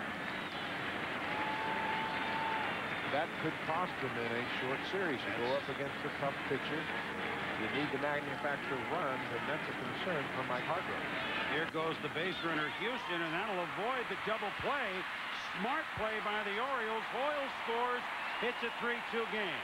So you send the runner on a 3-2 pitch. It would have been 2, or could have been, but they just get the force down at first base. And it's 3-2. Watch the runner at first base. He breaks on the pitch. It's a routine double play ball. Had not the runner taken off for second, Byerter goes to first for the out. And Barbary comes in to score. Barbary picks up the RBI. Hoyles comes in to score.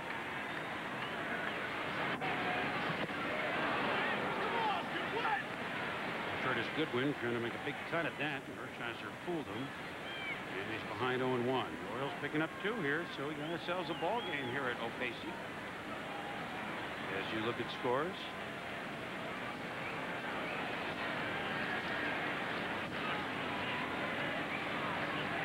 Oh, the big roundhouse curve, and that misses. I just want to continue a point that you brought up, Buck. The Indians and the defense. Look at the three leaders in the American League. I mean, they're up there in hitting, they're pitching. They're Boston, California, and Cleveland, and most of the batting, and certainly the ERA, they're 1, 2, 3, or 4. But in defense, Cleveland leaves some to be desired. Boston, certainly, that can be their Achilles heel. Of the three leaders, that's an advantage for California, would you admit? A distinct advantage. They've really catched the ball very well. Right now, they've got to overcome the loss of Gary DiSarcini. They're playing shortstop, but they've moved Damien Easley second and brought up Chico Lean to play. I said Easley goes from second to short, and Chico Lean has come up to play second. But the Angels have the best defensive ball club of those three.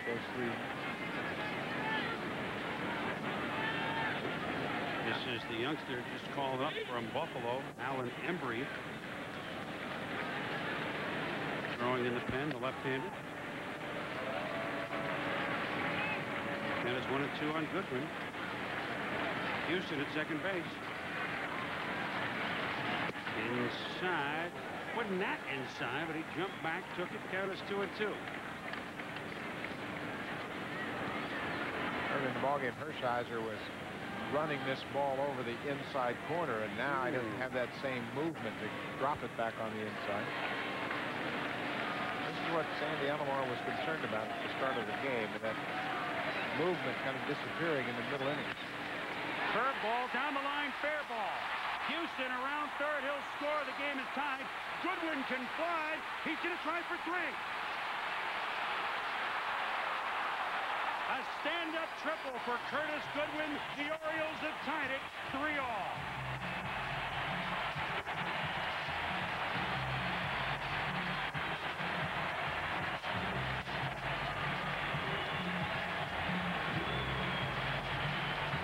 Goodwin has a good at-bat here. He rips it just inside the bag at first base, and watch Manny Ramirez have all kinds of problems down in that corner. He chases it around, and when you've got to play the ball that bounces off the wall, when you've got Goodwin on the bases, you're going to give up 3 at least. Goodwin gets the stop sign at third base. Steve Borup was way down the line, ready to wave him home, but they got the ball back, and the Orioles have tied it up. We saw Hershiser lose his, not so much his control for strikes and balls, but his control for location. And the Orioles have taken advantage. Plus, they made a very smart play sending Houston on that 3-2 pitch. That's going to come back as a big play in this game. Is now the Cleveland Indians with their infield on the grass trying to choke off what would be the go-ahead run. Brady Anderson up, looked at ball 1. Brady's been aboard both times tonight, hit by pitch in a single. Hits it right at Sorrento. Goodwin actually went halfway down to try and get Sorrento to fumble a little bit. He did not. And they're now 2 out.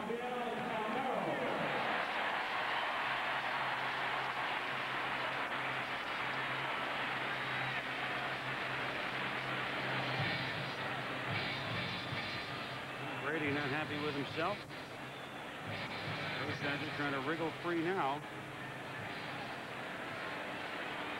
With Rafael Palmeiro up 0 for 2, grounded short and strikeout.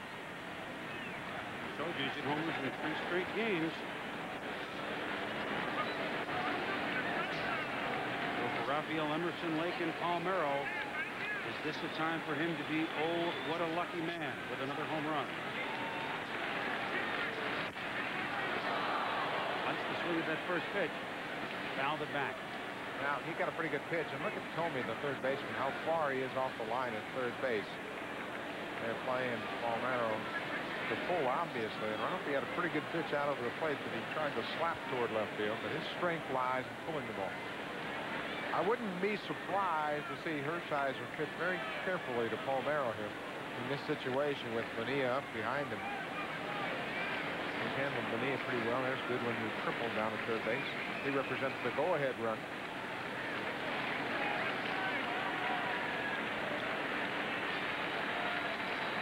Crowd alive here at Camden Yards.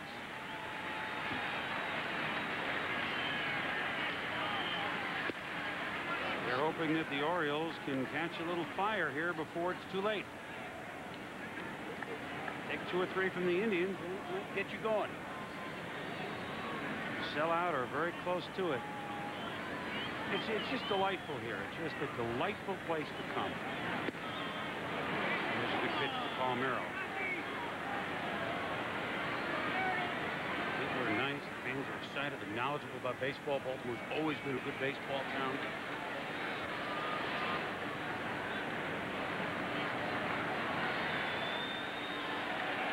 .140. Another sellout tonight. 16th of the season. Palmeiro get the Orioles the lead? No. Baerga's been busy, makes the play, but Baltimore has tied it against Orel Hershiser. We go to the 6th, knotted at 3s.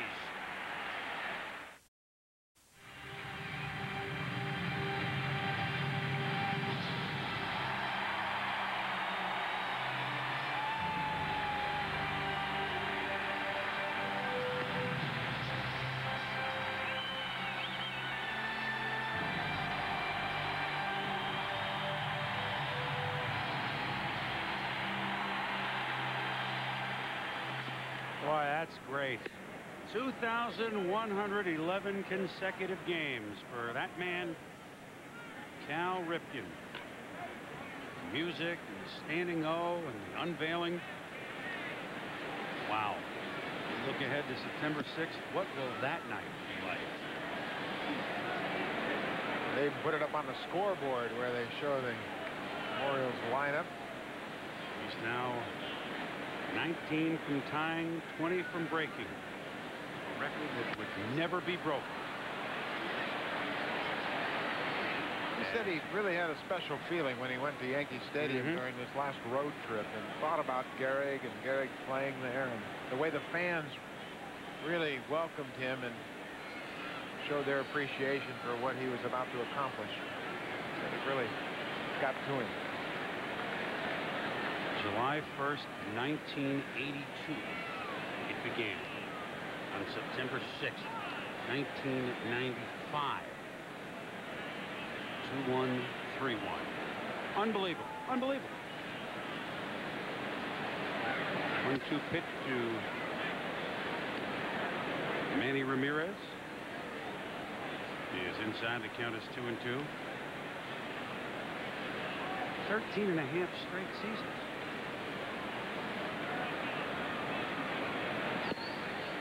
Think of how many players get to the big leagues and play a couple of years but never even closed in on 13 and a half seasons of a career.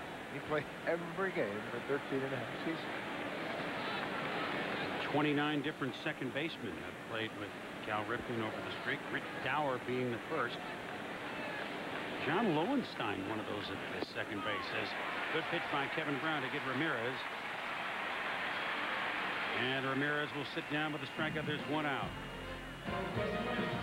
The Iron Horse, Lou Gehrig, one of baseball's all-time greats. A record they said would never be broken. Please be with us September the 6th. 7:30 Eastern, 4:30 on the coast. Wherever you are, you'll want to see that one. As Paul Sorrento chops it down. It's kind of interesting because there's not really many games, Buck, when you come to the park knowing you know there's going to be history tonight. You don't know that there's going to be a no-hitter. You don't know that someone's going to hit 4 home runs. 7th game of a World Series, yes, someone's going to be world champion. You know there's history. He becomes officially in the game. He goes to short and there's a half inning. And he makes plays like this on Sorrento. When the team that's behind bats for the 5th time, the game is official. And what a moment that will be. It's a celebration of everything that's right with baseball. Guy playing his whole career with one team, wants to play every day, keeps his mouth shut and plays. Oh, you can go on and on. Just everything he does on the field, the way he takes ground balls during batting practice itself. He has a lot of energy, and he keeps himself going. A parade in town that day as Alomar chops it foul. He is so busy right now with all of this streak, the interviews, the media, the demands on his time, that he wears a watch out onto the field.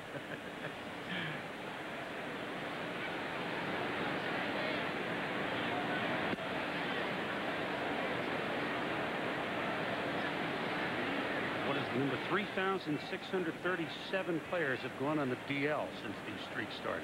Oh, there's some unbelievable numbers we'll be able to trot out as Palmeiro to Kevin Brown, who trots over to first, and a 1-2-3 inning for Kevin Brown as he's pitching well now after the Orioles have tied it. Stay with us.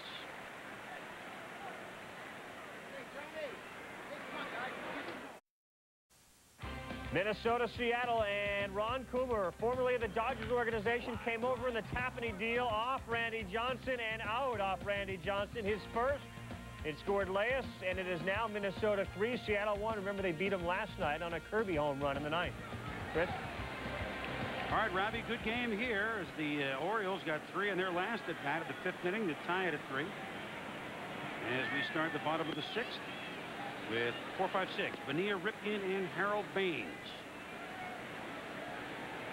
An RBI single by Chris Hoyles, a ground out by Brett Barbary, and a triple by Curtis Goodwin. As now the Orioles tied it after the Indians scored 1 in the first and 2 in the fourth. RBI single by Albert Bell, and run triple by Lofton in the fourth. As you look across the street, a beautiful night in Baltimore, and not far from where you're looking right now, across the street from the center field here.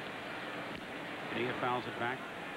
Is where the father of Babe Ruth has a tavern. Babe was born there, and the reason we bring that up is on this day, on the 16th of August in 1948, Babe passed away at 53 years of age, 48 years ago.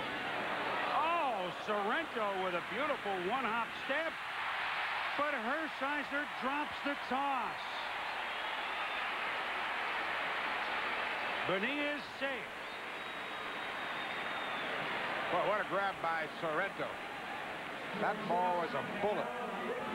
Watch him go to his knee on the right, spins around, and then gets in pretty good shape here. Leads Hershiser perfectly, but it caught Orel on the heel. Bobby Bonilla can see the play right here, but look at the hustle. He sees Sorrento make the good play, but continues down the baseline, and Hershiser just dropped the ball.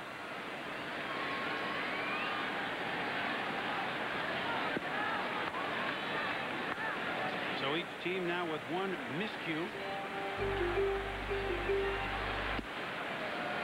And Cal Ripken up. Looks at ball 1 from Orel Hershiser. Rip is grounded to short. Lined out to third. Has driven in 16 runs in the Orioles' last 17 games. So he's been hitting where others have not been.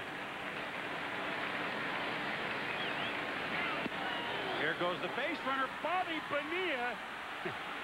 Well, they got a stolen base out of Hoyles. They figure they might as well try Bonilla. Lou Brock is still safe. Dave Baerga did a pretty good job on digging that ball out of the dirt. Bonilla didn't get a very good jump at first base. He's very late there. Makes you think it may have been a hit and run, but Bonilla took off, and he is out by a mile. But Baerga, with the backhand grab of the low throw, made the play. You can't imagine Cal Ripken missing a sign after being here all these years. They should find him. Bobby Bonilla probably took off on his own. Now, Bobby Bo with a lifetime total of 34 stolen bases. The element of surprise the Orioles or Bobby Bo tried. Ripken draws a walk to replace him at first base. You can't replace Ravi in the studio. Hi, Chris. The check's in the mail. Philadelphia and Houston. This is a wild card game, and Dutch Dalton, an ace on the Phillies staff this entire year, comes through again. He knocks in Jeffries, but Mark Whitney with 2 last night is gunned down at third. The Phillies have added another one. It is now 3-1. They lead Houston. Boomer. A wild card game. Well, everything's a wild card game. This is a wild ending of the '95 season. As Harold Growing Baines swings and misses at that first pitch. Ripken at first, 1 out. 3-3 game. I don't know what you call this. For the Orioles, it's a wild card game. For the Indians, it's a division game. Right? They're trying to get their magic number down. That's what they're trying to do. They are. Won't be long. You know, I'm looking out at Ripken at first base and Baines at the plate. Eddie Murray, the opposite DH. All these, Mike Flanagan, the pitching coach, they all played key roles in the '83 ALCS. And the Orioles beat the White Sox 3-1. Baines was on the White Sox. Flanagan 12-4 for the Orioles. Ripken MVP season for Baltimore. Eddie Murray, almost MVP season for Baltimore. 12 years ago. Richard Dotson, Rick Burns, Lamar Hoyt. Lamar, where does it Hoyt? 280Z Dotson, third degree Burns. Good nickname pitching staff there. And the Orioles won it 3-1 and then beat the Ease Kids in the series. 12 years ago. I like to reminisce every now and then. The count is 1-2 to Baines. Ripken at first, 1 out, 3-3 game. Hershiser misses outside and low. Dennis Martinez. Oh, see, the hits just keep on coming. While we're here. Tippy delivered Al Bumbry. Tippy delivered his tacos.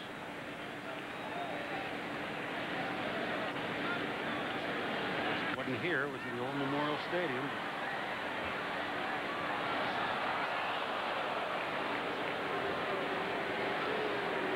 Starting center fielder.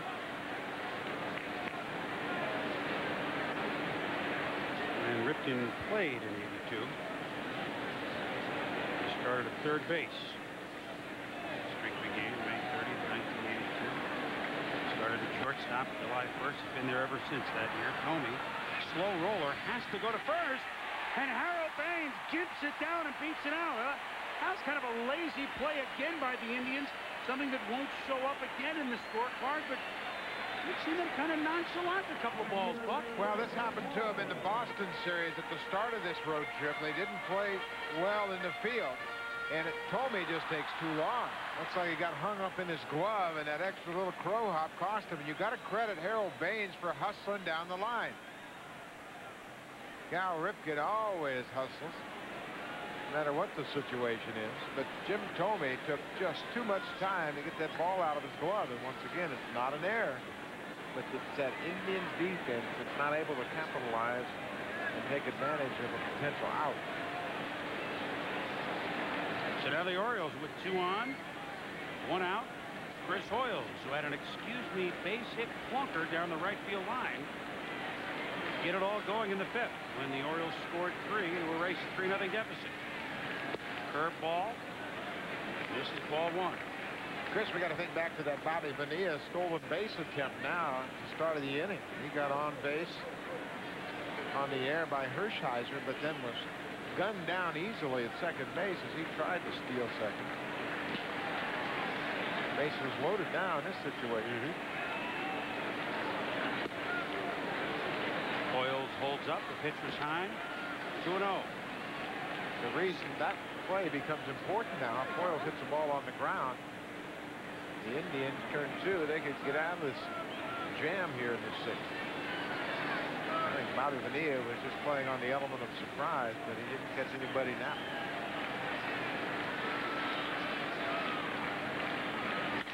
Hoyles up the middle. They position him perfectly. Baerga steps at second for 1 over Sorrento for a double play. So good positioning, and Baerga has been busy tonight.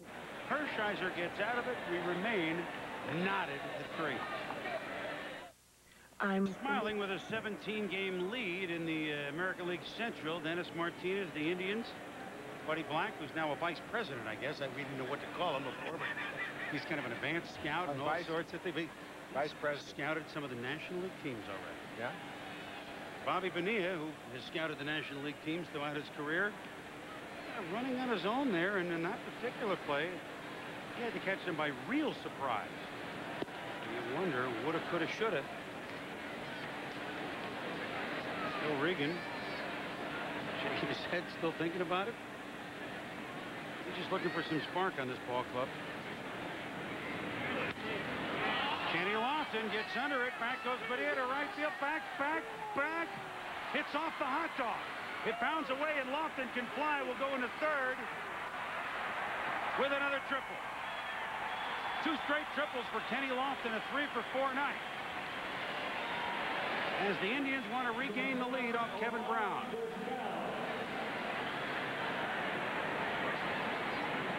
This time they try to go away from Lofton, but you see it stayed out over the middle of the plate. Bonilla goes right to the wall, but it's way up high on that scoreboard. Take a look at Lofton. He thinks he's got a home run, I believe, right here. He sees Bonilla hit the wall, and then he sees it come off the wall, and this is what good speed will do for you. After he coasted around the base at first, he just coasts into third base with his second triple of the night. Well, he saw there was only some mustard on that dog. He wanted to add some relish to it, and he certainly did with that hit. Guess you're going to get it up and over that scoreboard. There it is. Well, the mustard wasn't messed up at all with that shot. He hit just a little above the hot dog. 2 triples and a single for Lofton tonight. Hargrove has the go-ahead run at third base. You've seen the hot dog. Now we'll get something to drink with it, I guess. 1-0 pitch to Omar Vizquel with all the Orioles infielders on the grass. Swinging away, Brown. Yep, kind of Foul ball. but Kevin Brown stays right in on his thumbs all night long. Target from Orel.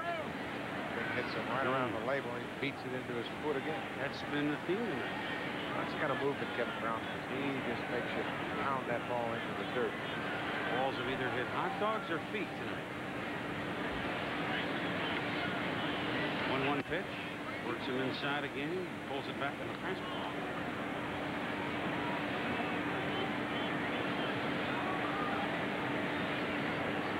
Third time this season that Lofton has had 2 triples. It's 12 now. Lengthens his major league lead in that department. Side 2-2. Now Vizquel, much like Lofton ahead of him, has seen an awful lot of pitches inside. These Indian hitters have got a steady diet of pitches inside. Another one pitches inside. I think Brown should be working a little bit more to the outside. As you see Mike Flanagan go to the phone. Chuck Collier, the bench coach there. Chuck, welcome back, Collier.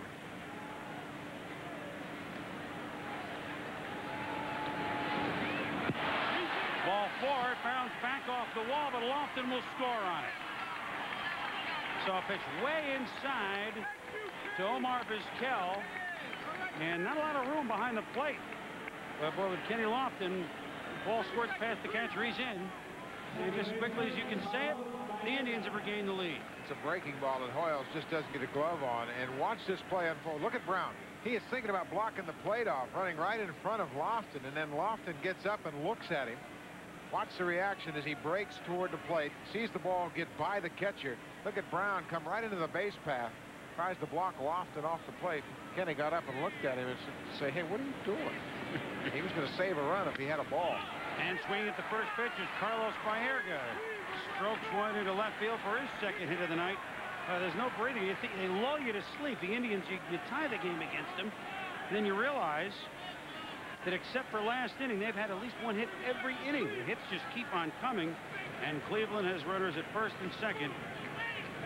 And double barrel action in the bullpen for the Orioles. Terry Clark, the righty, and the former New York Met Jesse Orozco is the lefty, and the vulture Phil Regan will go out to the mound. And if he's out, that should mean a pitching change.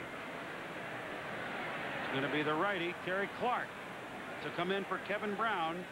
So the Orioles have battled back, but Cleveland has regained the lead and has more brewing. Thank you. It's a 4-3 game here with the Tribe. It's a Jerry Garcia tie I have on in respect to the late Jerry Garcia. And you know, the Indians, there's no breather anywhere in the lineup. You finally get to an inning without giving up a hit, Buck, and you know that's not going to last for the rest of the game. Well, They've regained the lead. You know, Kevin Brown actually struck out 7 guys tonight. He threw the ball fairly well, but the Indians keep pounding and pounding and pounding. You just don't really notice it. They really haven't hammered the ball tonight, but they've been able to put the ball in play and stay right on top of this Oriole ball club. Kenny Lofton with a pair of triples. He has been the offensive leader in this attack tonight. But Mike Hargrove knows that he's got a very well-balanced lineup. Once Lofton is back in the lineup, he's fresh off the disabled list. Carlos Baerga has been swinging a hot bat all year long. There have been many games with the penciled-in lineup that they had in spring training. There's only been about 2 weeks worth of games, even less. This is the lineup that the Indians have imagined all year. certainly against the right-handers. And the new pitcher now is Terry Clark. Let's see his numbers. Clark's done a pretty good job. Fastball slider, and he has really done a pretty decent job, as you mentioned, Chris, coming over from the Braves right at the start of the season. And he's going to have to do better than just a decent job against Albert Bell with 2 on in a 4-3 game. And Albert swings at the first pitch. Clark actually pulls the chain open on him. And Bell swung through it. It's strike 1. Bell's been perfect tonight. Base hit over the third baseman, base hit between third and short, and a base hit a little bit to the right of short. So if you follow the pattern, this should go right up the middle. Okay. Slowly but surely working to the right side of the diamond.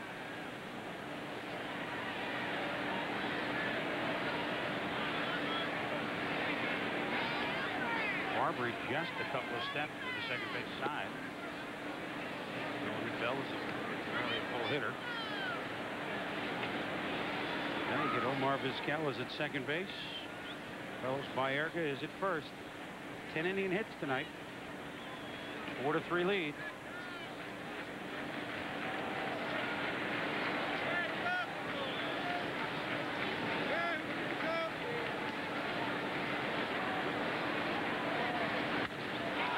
Slug to center field. Goodwin goes back. Just has room to make the catch. Vizquel to third. Baerga back to first. Boy, Albert gave it a ride. But Terry Clark gets out number 1 in the inning. Now, Clark kept Bell to the biggest part of the ballpark. That's the only thing that saved him from giving up a home run. Bell with a big swing. That ball was away from him. It got in on him a bit. He really didn't get his arms extended, but he takes Goodwin all the way to the wall in center field. Vizquel on the plate tags and goes to third. And Albert Bell came within inches of hitting another home run. And now Phil Regan will walk out and make a pitching change with Eddie Murray up. Of course, a switch hitting Eddie Murray. But still, he wants to go to Orozco. So the signal for the left-hander, Jesse Orozco. Murray, of course, still bothered by the ribs, and when he swings from the left side of the plate, they bother him more than from the right side. The Indians have taken a 1-run lead here in the top of the 7th inning, but they came within inches of taking a 4-run lead. Terry Clark pitching to Albert Bell. He made a pitch, and he thought he had given up a 3-run home run. Watch the pitcher. After the swing, he sees Albert Bell extend, and Clark says, "Oh, no, I just gave up a 3-run home run." Then he peeks over his shoulder and looks at Curtis Goodwin in center and says, "Way to go, Curtis." Good pitch. So he's done his job. He came in to get one batter, and he got Albert Bell on a routine 400-foot fly ball to center field. The Bell is down, and I had it switched up. I had the right theory, but the reason they bring Orozco in is Eddie's ribs hurt when he swings from the right side of the plate. He did not play here Monday night. The Orioles started a left-hander, Jamie Moyer. But Eddie, you don't pinch hit for Eddie Murray in this situation with Jesse Orozco. The former Met, the much-traveled Jesse Orozco, is on to pitch to Eddie Murray and to switch him around to the right side of the plate. Mets, Dodgers, pitch for Cleveland, 89-91 to Orozco. Brewers, 3 years prior to this. 130 lifetime saves. Is on the hill, closing down the 7th game of the World Series in 1986 for the Mets. Now he's trying to shut the door on Eddie Murray with runners at the corners and 1 out. Murray is 0 for 2 and a walk.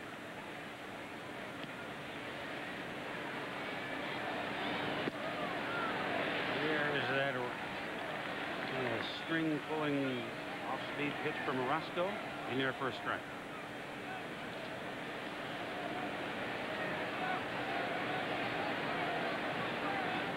Orozco has really had a bounce-back year here.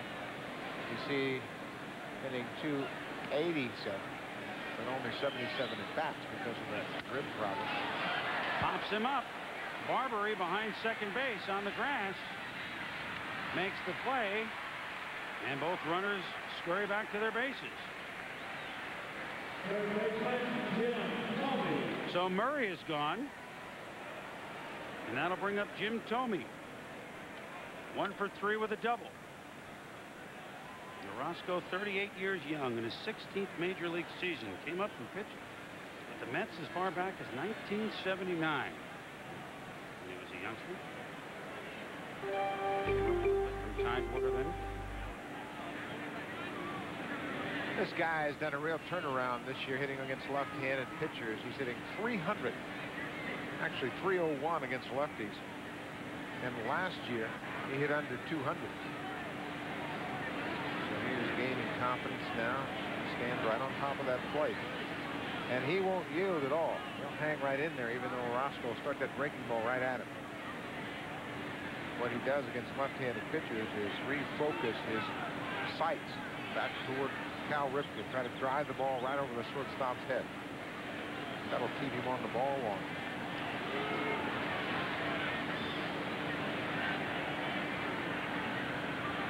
Orozco will throw it at first.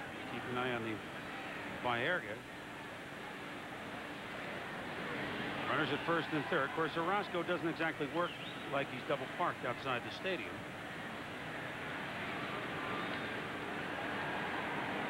.38-year-old Jesse Orozco to 24-year-old Jim Thome.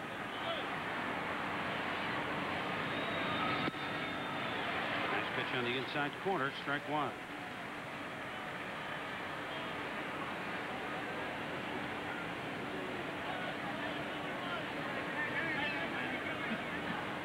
Indians have certainly had their opportunities, Buck, but thus far tonight they have not been the classic Cleveland Indians that won 2/3 of their games. Oh, that one bounces past Hoyles off the screen, and 2-run score on wild pitches here in the 7th inning. Now, that's something that you never would see around this Oriole ball club. They really had a tight defense. But tonight, a couple of runs come across, and watch the catcher Hoyles. It's a breaking ball, but he never gets over in front of it. He's late getting his body over. He is supposed to slide over, play this one off his chest protector, but he tries to glove it, and it goes all the way back to the screen, and another run comes across. So 2 wild pitches, but on both, do you think the catcher should have made the play? Hard to say. Well, that's a tough one, but he's got to shift over there and try to block it and keep it in front of it. Play it off the chest. Talking about saving a run. So it's a 5-3 Indian lead on the most unlikely of rallies, a pair of wild pitches. And Baerga up to second base, so a little base hit could score him. The Orioles tied it with a 3-run 5th. Now a 2-run 7th, and the Indians are on top. Inside to Thome. That is 2-1.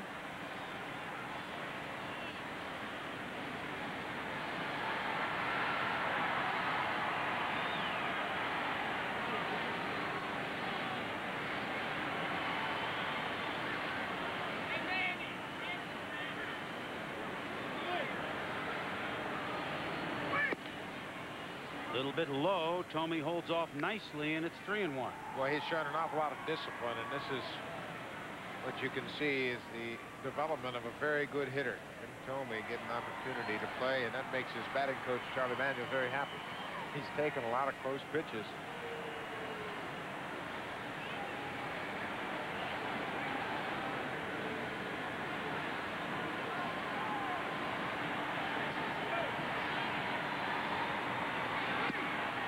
Inside, Thome draws a base on balls. There are 2 aboard again, and Manny Ramirez coming up.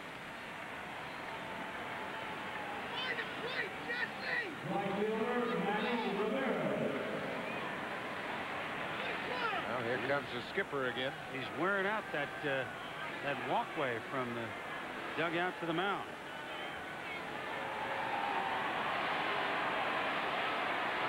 And Phil Regan will make his 3rd move of the inning. Armando Benitez. Those are the key plays, and that's the key player, Kenny Lofton. Well, that's exactly what Mike Hargrove said about Lofton as far as being the spark for this offense. Even though they've got so many great offensive players, it's Kenny Lofton and Albert Bell that really get this ball club excited. Lofton 3 for 4, 2 runs scored, 2 RBIs. The Indians pecking around for more with Manny Ramirez against Armando Benitez. Strikeouts and walks up there around innings pitches. So now you know everything you need to know. And Manny Ramirez knows everything he needs to know. Goodbye. Home run. 3 more runs in. 8-3 Cleveland. Just like that, the Indians have erupted for a 5 spot.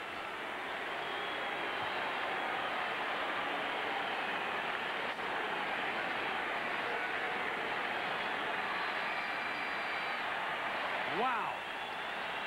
Clark, Orozco, Benitez, Brown, they've all worked here in the 7th.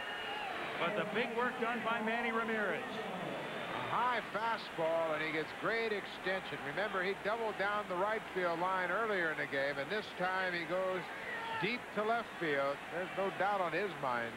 He has just hit number 27. So a 3-3 game now, 8-3. As the 8th man up in the inning for the Indians is Paul Sorrento, and Manny Ramirez.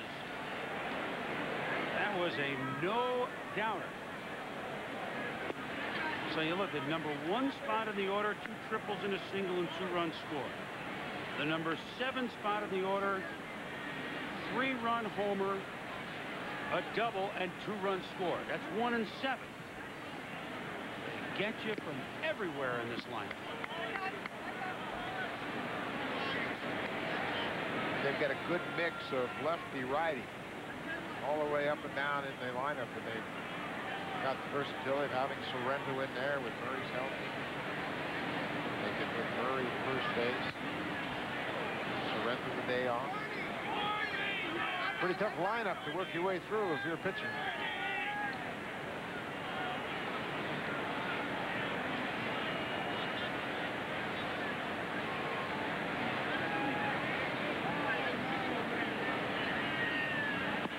Damage has been done by the Cleveland Indians here in the 7th. There it is. Dots and X's, all sorts of stuff. Sorrento hits this one a mile. Back goes Goodwin. He just has room. So 2 long fly ball outs to center in addition to home run by Ramirez, triple by Lofton. 8-3 Cleveland. We are back in Baltimore. A stunned Oriole bullpen has watched the Indians erupt for 5 runs here in the 7th. As the Orioles come up after 7th inning stretch, and there it is. They are stunned. You know, they got to get their hitting shoes on, and they got to get their running shoes on too, because in the wild card race, 6 games back isn't deathly. But with all those teams to leap over and another loss staring you in the face, even though Texas is getting bombed tonight, Phil Regan tried to make all the moves, but the Indians had answers for every move that he made.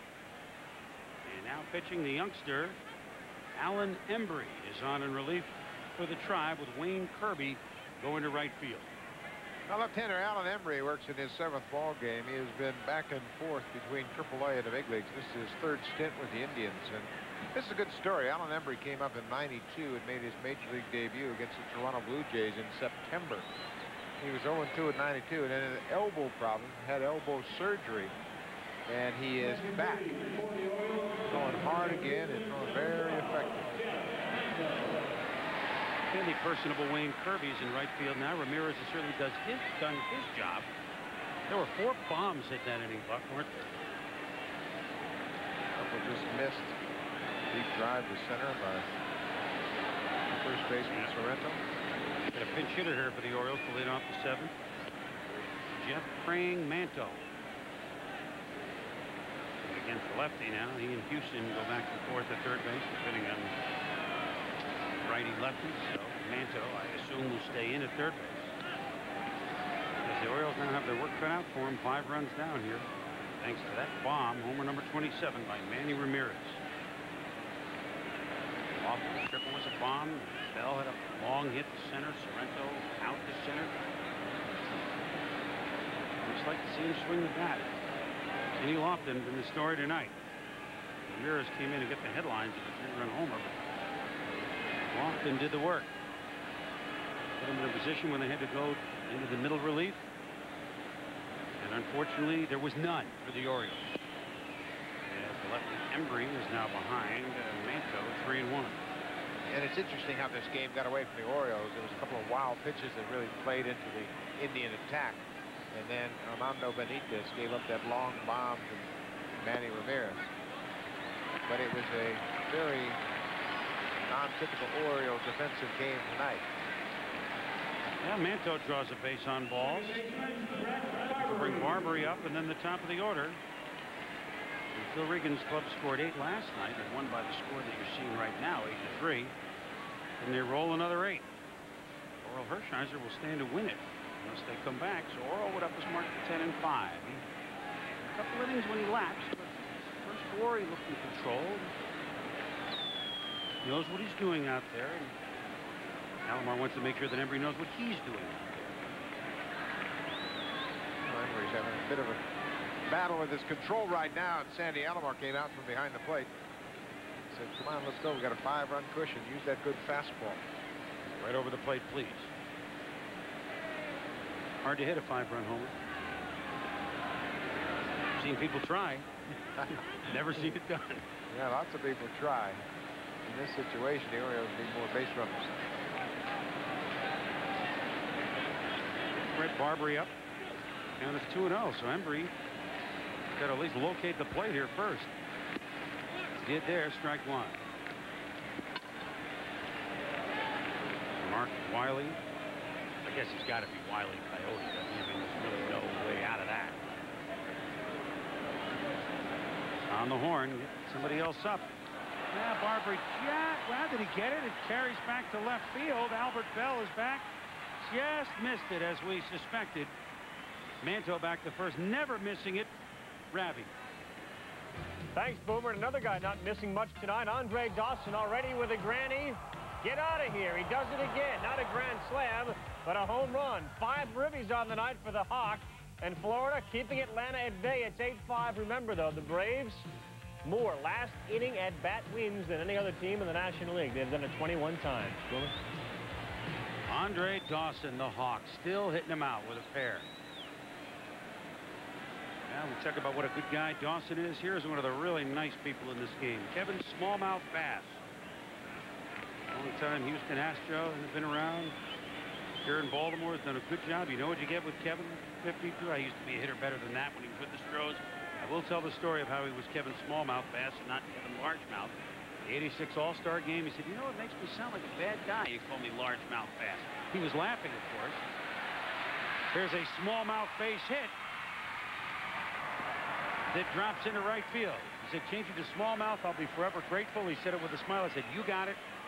Smallmouth with a small base hit, but the Orioles have a pair on. And where did that throw go from Kirby, by the way? What was that? It's another bad throw from the outfield, but this is Kevin Bass's 8th pinch hit home run of the season. Pinch hit of the season. That's a little flare in the right. Watch Kirby. He throws it all the way over to third base. He was trying to throw it to second of his scale. He's so excited to get in the outfield that he wanted to uncork one. Well, the Orioles, they can scrap their way back in it. With Brady Anderson up. It's 1 for 2 and a hit by pitch.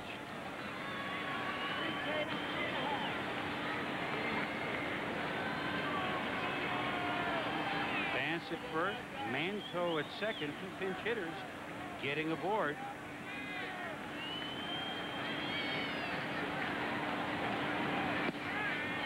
There's a strike to Brady Anderson.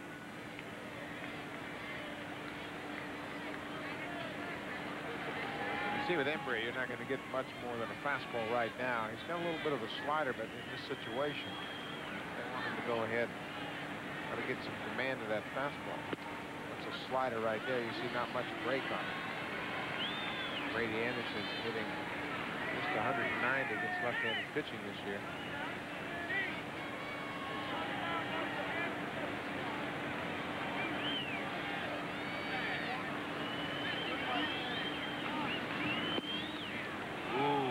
Anderson didn't like the call, but it's a strike. The count is 2-2. Embry trying to get the veteran Anderson out. That looked like it might have been off the plate and low. And the Alomar did a pretty good job. Looked like it was outside, but Embry got the call.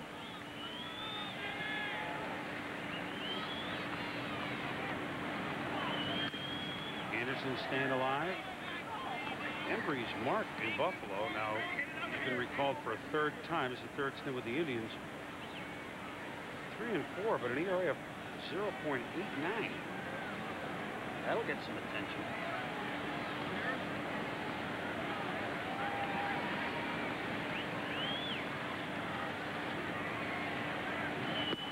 Oh, he pulled it off, pulled a little bit off that one and fooled Anderson.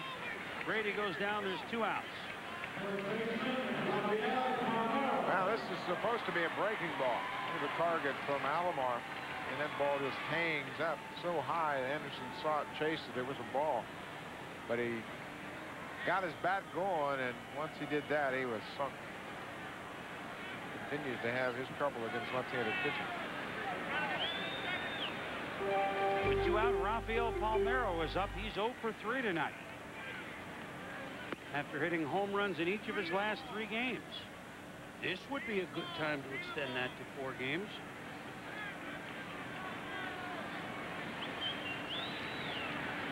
Left-handers versus Embry. 1 for 9 in the bigs in his 3 stints with Cleveland.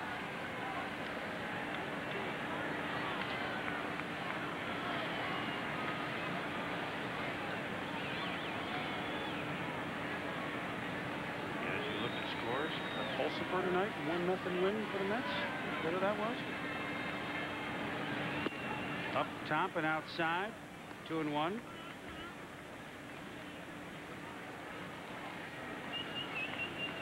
Plunk and Ossenmacher throwing in the Cleveland pen. The Mets may have an interesting club in a year or 2. Those young hurlers.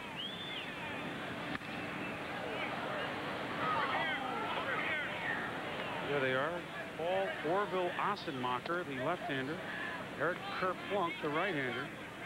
You know, if it gets closer than that, who we'll see in the 9th? Jose, 34 out of 34, Mason.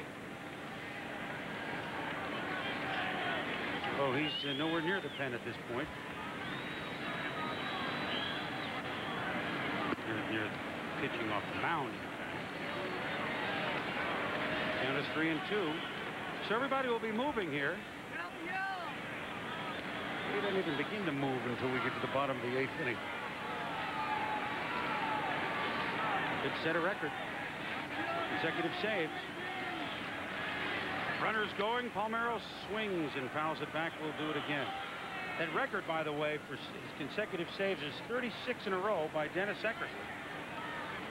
Mesa with 34 for 34 is certainly closing in on it. Third best is Rod Beck last year with 28 in a row. So this is his first year as a closer. So this has probably been the biggest surprise of everything for Cleveland. Oh, without a doubt. They just were hoping that they would find somebody to pitch late in the ball game. Here's Palmeiro again. Oh, and Embry strikes him out. So Embry looked like he had control problems, but he K's Anderson and Palmeiro, and the Orioles strand a pair. It's 8-3. The Indians lead at 8-3 here as we move to the top of the 8th. And Alan Embry and Mark Wiley got together, Buck, after the inning.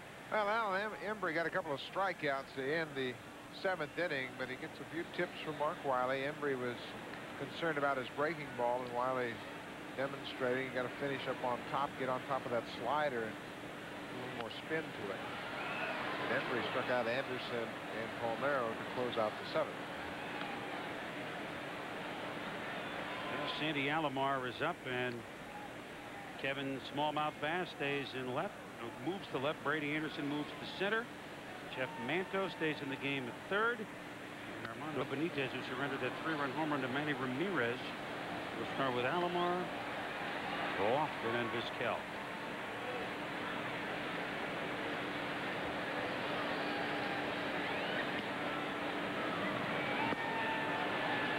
And fishing is Alomar, and there is 1 out. Our second to preseason NFL game this Saturday night at 8 o'clock from Arrowhead. The Buffalo Bills Orioles. Will they be back for another try at the Super Bowl? Will the Kansas City Chiefs make that step? It's the Bills and the Chiefs. Jimbo and Derek and all the gang. Our game at 8 o'clock Eastern time from Arrowhead. Join us at 7:45. It is yours truly and Tom Jackson with the NFL tonight. Get you ready for the game and everything else. A busy night in preseason football. We'll be cutting it all evening long. Kenny Lofton been a starter tonight. Pair of triples, a single, a couple runs scored, 2 RBI. You think the Indians made a good trade with the Astros in December of '91 when they got Kenny Lofton along with Dave Brody for Eddie Taubensee and Willie Blair. Lofton slugs this to right field. Back it goes, back. Oh, the catch is made. Hit right field. Boy, Benitez has been rocked, has he not? Lofton looking to do everything tonight. Well, he thought he'd hit another possible triple. What an effort by the right fielder, Bonilla. Benitez throws that fastball right down Broadway, and Lofton has been all over fastballs tonight. But look at the effort by Bonilla all the way from right field. Takes it just a stride short of the wall at the center. But Kenny Lofton has hit the ball hard all night long. I tell you what, in a loss tonight, or what looks like a loss for the Orioles, I've been impressed with the way Benitez played right field. Well, right field, hustling down the line on that ground ball to first base. The one play we didn't understand was on the bases, but defensively, he's done a good job. One got rattled in the corner, but he hasn't played here very much. He's done a good job out there in right field. Boy, Lofton's with power tonight. 2 triples, the one off the hot dog. That one I thought was going to hit it to the hit it here side. He hit it there.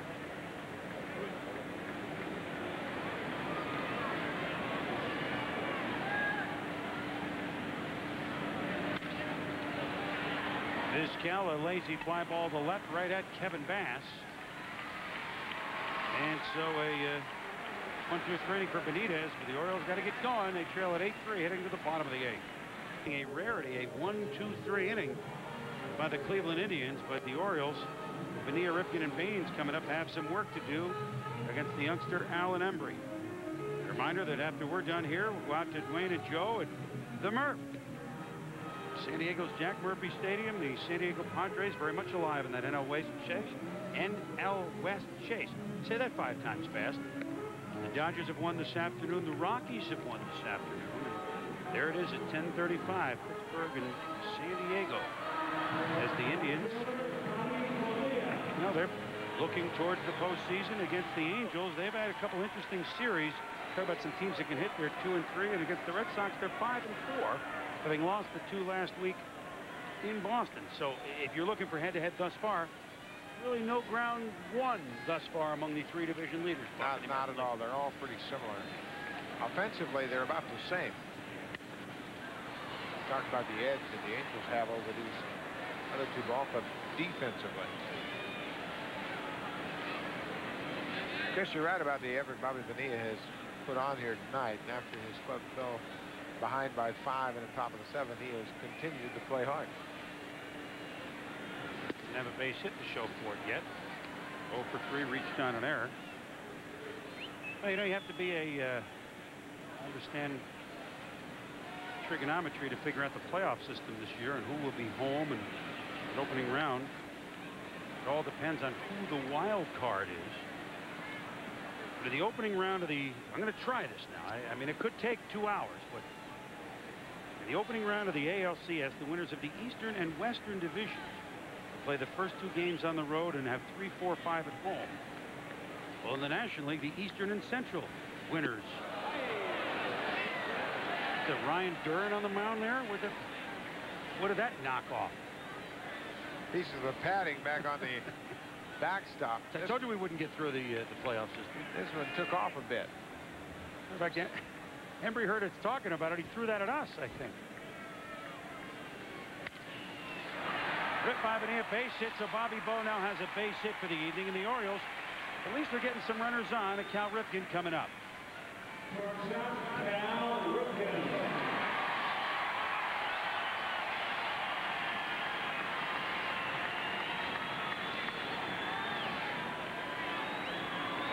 Now, of course, to continue that wild card thought, if the wild card, forget it. It would take an hour to explain it, and this is one of the problems with the postseason. None of the fans even understand who's playing for what.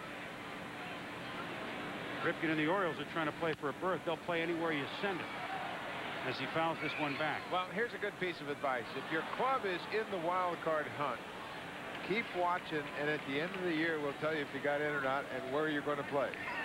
If there are playoffs to determine who gets in the first round of division championships, we'll have that here on ESPN. Of course, there's a long list of how that works also. Now, heaven forbid we get to the AL or the NLCS as ripped one foul. No one really knows who's home there either. Point being, if you're going to go to this with 3 division winners and a wild card, do it like football. If you have the best record, you're home throughout. You get the extra game at home. Then Cleveland and California, each with big leads, have something to play for the last 2 weeks, rather than just waltzing through. But I guess in a few years, they'll figure out the situation. That's the wild card picture up to the date. Ripken to center field. Coming on is Lofton. Got a good jump on the ball. Looks Bonilla back. So Cal hit it well, but alas, will be hitless tonight.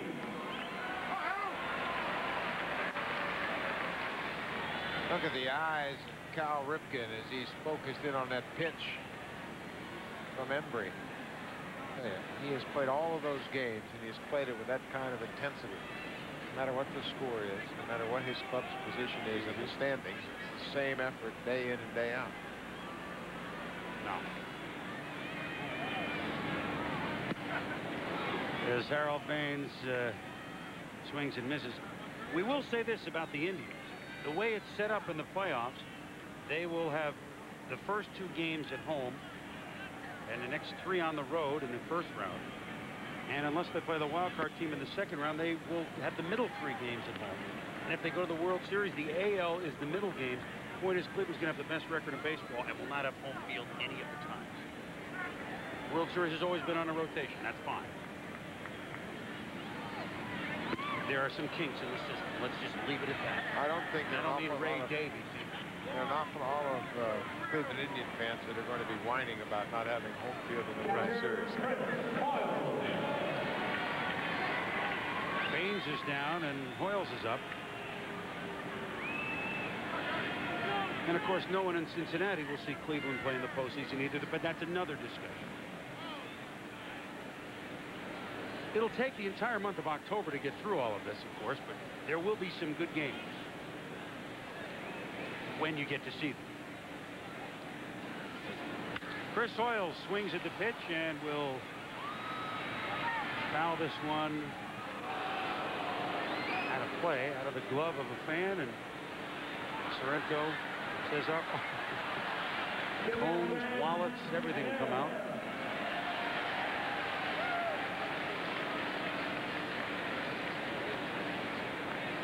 Having fun down the right field line. Yeah, you got, I mean, 0 for 2 on that, a double error. But And then he falls onto the field. Look at him. Did he ever get the ball? Yeah, well, that's why it was Yankees used to play. Meanwhile, Hoyle slams it to left. Back it goes. Back. They made the catch in left field.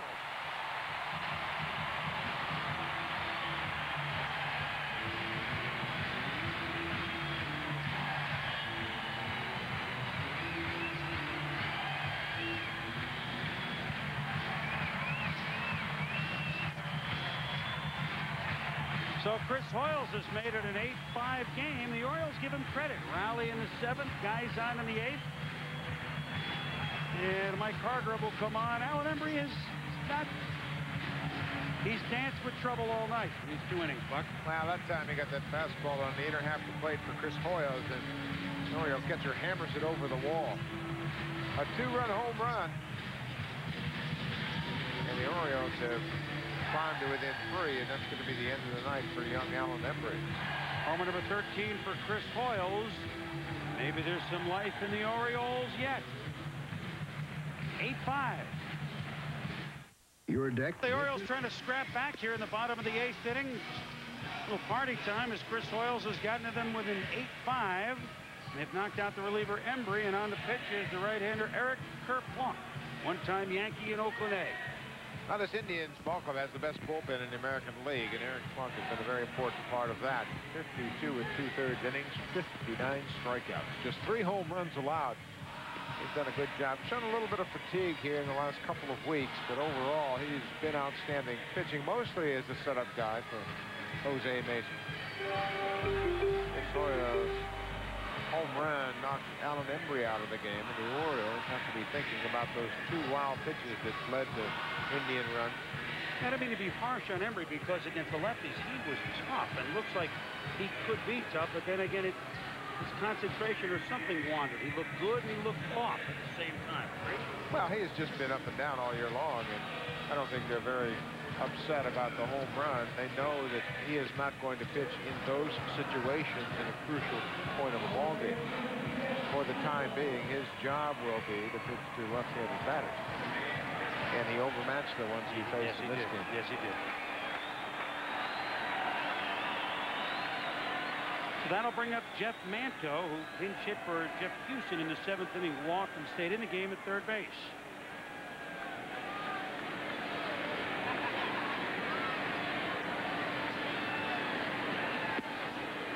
Plunk's first pitch is up top. Third Indian pitcher of the night. The Orioles have used 4. Brown and Hershiser started. They'll be the pitchers of record if nothing changes from here on. And there is another man very tough on lefty, Paul Ossenmacher.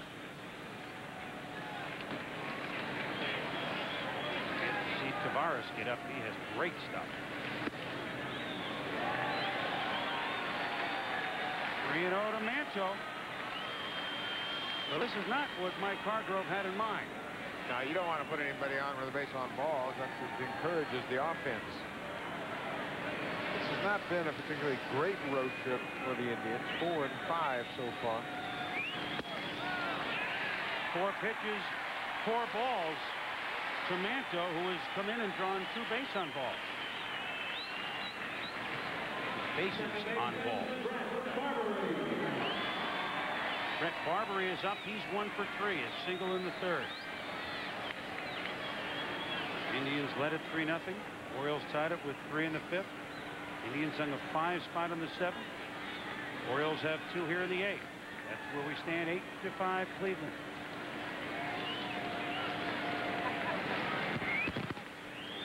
Off-speed pitch in there for a strike.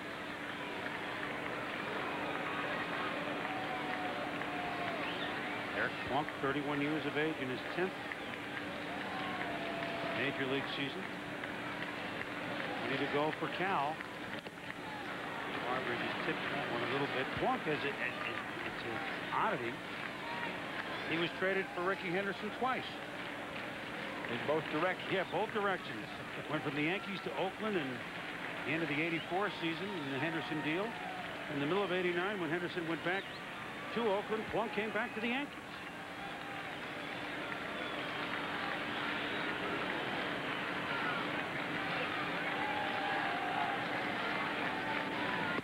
Ooh, good fastball there. And Barbery is gone. So Plunk made it interesting, but gets the 3rd out. Orioles pull, though, to within 3, heading to the 9th. 8-5 Tribe. For Indians lead it as we go to the top of the 9th. Doug Jones comes on the pitch for the Orioles. This is August 1st against the Blue Jays. Domingo Cedeno hits a 3-run home run off Doug Jones to cap off a 6-run comeback by the Blue Jays. In the top of the 9th, they came back to win 12-10. And Doug Jones didn't register it out as he came in to get some work and listen to the boos. And Doug Jones was a very frustrated pitcher that night. But Phil Regan brought him in. He hadn't pitched in 3 days. He needed some work. And Sandy Martinez hit a 2-run double, and then Domingo Cedeno hit a 3-run home run off Doug Jones, and it capped off a big Blue Jay rally in the 9th inning. Well, that was the series. They had just gone 2 out of 3 with the Brewers and 2 out of 3 wins with Texas. And And all of a sudden, the 2 out of 3 with the Texas, 2 out of 3 with the White Sox. Well, that series with Toronto, you saw they lost 3 out of 4. Lost 2 out of 3 to Milwaukee. Lost 2 out of 3 to the Yankees. Lost all 4 to Boston. Are in danger of losing 2 out of 3 to Cleveland. That kind of was the, I don't know if you want to call it the watershed or the waterfall on August 1st for the Orioles. Of course, Lee Smith, meanwhile, with his 29 saves, and Jose Mesa with his 34. The Orioles had them both. They don't have a closer. Oh, watch out. That's dangerous.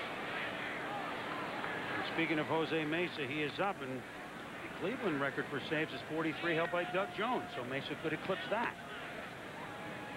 This looks like a closer. He's got the flu going. They've been waiting on him for quite a while to find the spot where he was going to be successful. Well, certainly Doug Jones has been a very good relief pitcher. He's been in the All-Star game several times. Doesn't have the same stuff this year that he had elsewhere with Houston and Cleveland. He gets one out here as Viagra fouls it. Mention a season mark with Cleveland with the all-time save leader there as well. Stuff when your ERA on the road is 2.66 and your ERA at home is 8.69. That'll get the hometown fans' attention.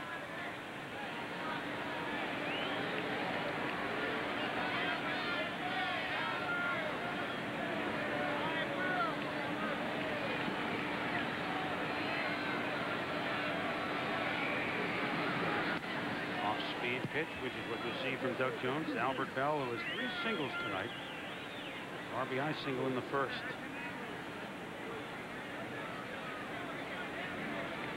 Pirates and Padres coming up after we're done. We'll go out to the Murph. Wayne Statsink and Joe Morgan. Yep, another open. The Hotel California goes by the boards. Oh, I know that feeling well.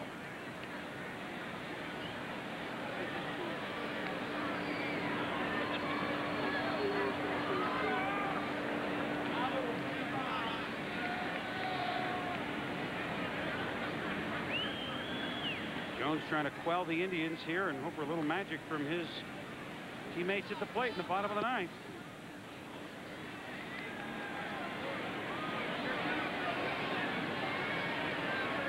Now there's 2 and 1. The veteran relievers here for the Orioles, Roscoe and Jones. No, they're not exactly express mailing this ball up to the plate here, are they? They're just putting the stamps for the postcards on these balls. Well, that's the way Doug Jones has pitched throughout his entire Major League career. Developed a very good changeup. That's his out pitch. You throw it slow and slower. You won't throw too many fastballs. Gotta give him the nod. He's been an All-Star 5 times. 3 with the Tribe and 2 with the Stros. Actually, once with the Stros and with the Phillies last year. An All-Star for 3 different teams. And he gets Albert. Here's 2 down. Let's move it on over to Carl Rabbit. Hi, Boomer. Last night, the Twins scored 5 unearned runs in the 9th. Boom. Back comes Seattle tonight with a 5-run 8th inning of their own. It's been a strange couple of games, and this is Doug Strange. A triple scores Buhner and Blowers in the 8th. Comes off Stevens, and Seattle getting themselves right into the thick of things. Up 6-4. Back to you. Mariners. Intriguing team. We talked about him earlier. This is Eddie Murray.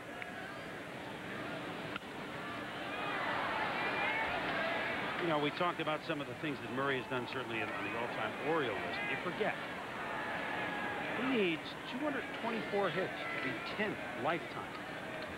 You don't think of Eddie Murray that way, but Napoleon Lajoie, 3.242 in hits. Murray with 3,018. That's top 10 lifetime hits. That's pretty darn good company. He's already 18th in homers, 14th in RBIs, 14th in total bases. Yeah, he's just not hanging around. No, he's and he's making a strong contribution to this effort this year for the Indians. And you see that all-time hits list. Lou Brock's next. There's other lists there. I mean, he's just Top 20 in some pretty impressive categories. How about it? He could be 10th in hits very easily in the next 2 years. Get 200 high hits.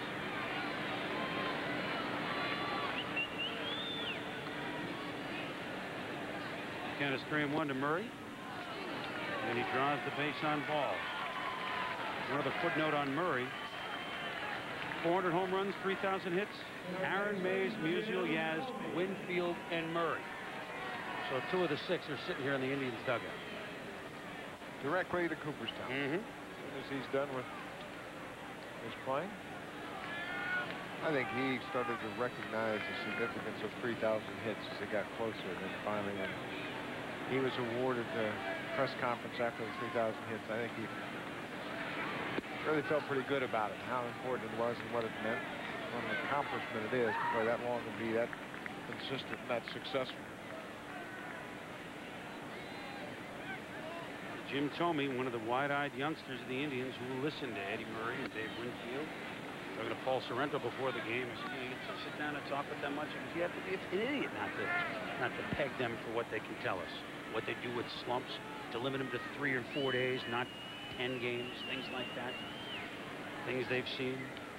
You go ask, they're happy to tell you. More than happy. Now it's 1-1 to Jim Thome. Looking ahead to the Oriole ninth, be the top of the order. Bass, Anderson, and Palmeiro. Then Bonilla and Ripken. Way inside. Hoyles has to scramble around to make that play.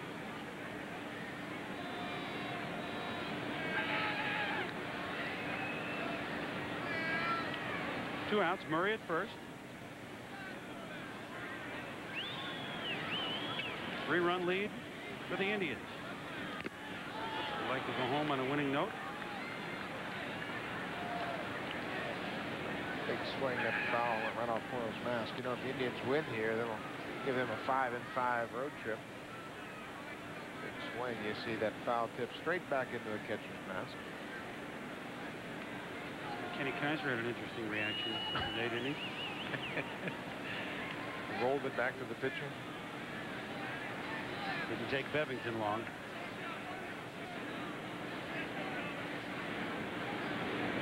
Who was it? Wasn't it Nolan Ryan that did that once?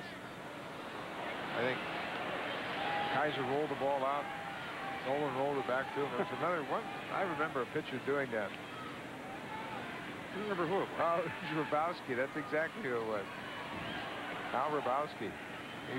Kaiser threw the ball out to him on the ground. He rolled it right back. Now Doug Jones on that Eephus pitch gets Thome. So Jones did strike out 2 of the 3 for the outs. Orioles need 3 in the bottom of the 9th.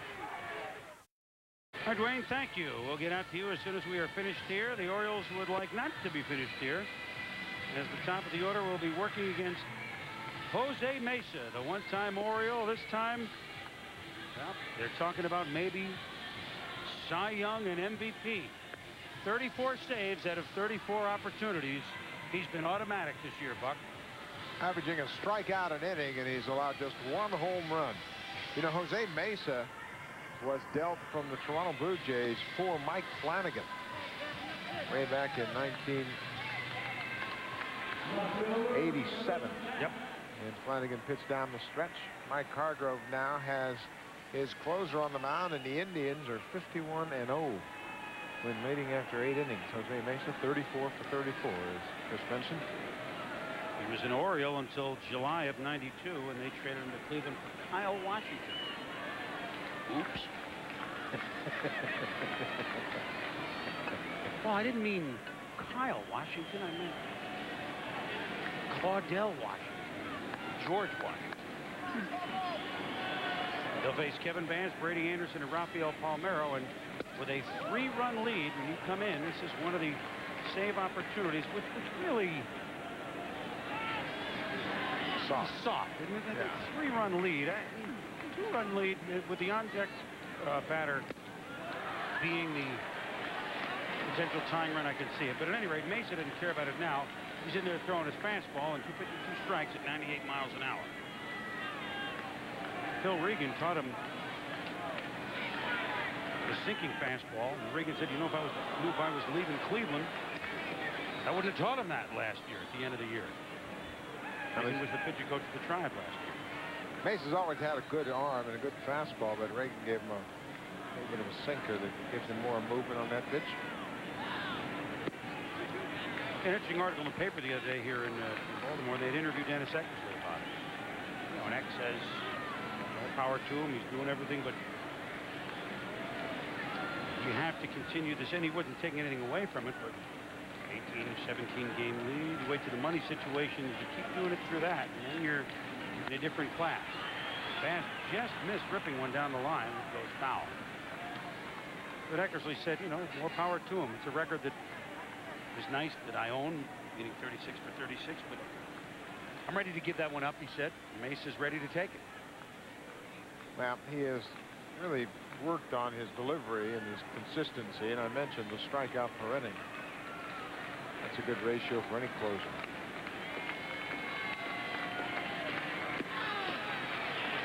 Bass has worked into a 3-2 count. Evan knows what he's doing up there, and maybe he can find a little opportunity. The Orioles have had guys on in the 7th after the Indians took the big lead. Rally going to the 8th when Hoyles hit a 2-run homer. Bass stays alive.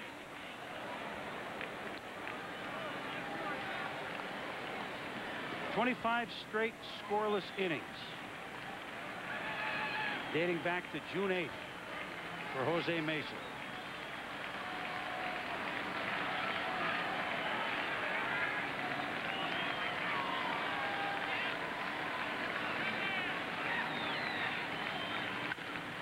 Ground ball to second. Baerga again with the play, and there's one out in the Oriole ninth. Let's check in with Carl. Hi, Boomer. The Phillies up 3-1 on Houston. Biggio did it earlier, and Biggio does it again. This time an RBI infield single as Vitalico doesn't get over to cover. It made it 3-3, and that's where they now stand. Now the Phillies have gone up 4-3 on a sac fly. Back to you. All right, Robbie, one out here in the bottom of the 9th inning. Brady Anderson up with Rafael Palmeiro on deck. Jose Mesa. Ball explodes off the mound, misses with ball 1.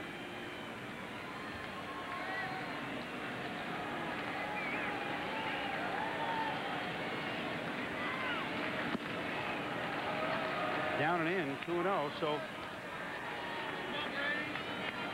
he's missing the plate a little bit tonight, which has kind of been the way this game has been. It hasn't been a particularly sharply played ball game all around. And the one thing Eckersley did was strike right away. First pitch strike. Well, a lot of closers come into games when they've got a fairly comfortable lead and have trouble really getting into it. In a 3-run lead, I'm sure Mesa doesn't really feel like there's an urgency about this save on the line. He knows he's got the streak going, but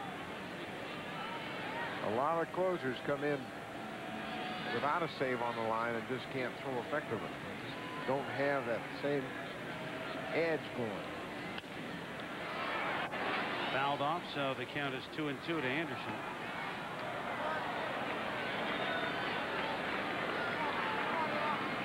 Indians looking to win for the 68th time in 101 games.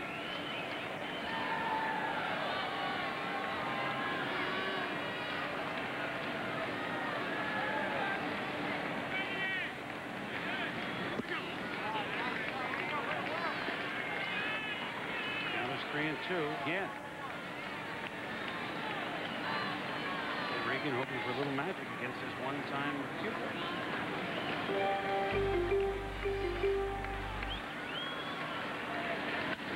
Anderson hits it pretty well to center field, but there's a lot of room for Kenny Lofton, and there'll be 2 out here in the Oriole ninth. Last hope for Baltimore will be Rafael Palmeiro. Well, we've seen the Indians do it. Kenny Lofton and Manny Ramirez, the number 1 and the 7 batters. That whole lineup is just chock full of trouble, Buck. Well, they sure are. There are no soft spots anywhere in the lineup. And with Kenny Lofton healthy and back in the lineup, 2 triples here tonight, Indians feel pretty good about their offense. We saw the defensive problems again tonight. The lack of concentration, gave up a couple of balls that should have been outs that weren't recorded as errors. But Mike Hargrove said he's going to address that. But overall, it's a pretty tough ball club. They've got a strong bullpen, good starting rotation. feel pretty comfortable about their 17-game lead. Well, they should. Another game, another 8 runs for the Indians. So now the Orioles down to their last strike. The next time we'll be here will be September 6th, 2,131 in a row for Cal. That'll be quite a night. Fly ball to center. Lofton's over, and it's fitting that the offensive star has made the last put out of the game. So Orel Hershiser wins his 10th. The Cleveland Indians led 3-0. The Orioles battled back, but then a 5 spot by the Tribe in the 7th has salted it away. The Indians win 2 out of 3 in the series, beat the Orioles 8-5. For Buck Martinez and all of our crew at the early game of Wednesday Night Baseball, I'm Chris Berman. Thanks for watching. Now out to the Murph with Dwayne and Joe, guys.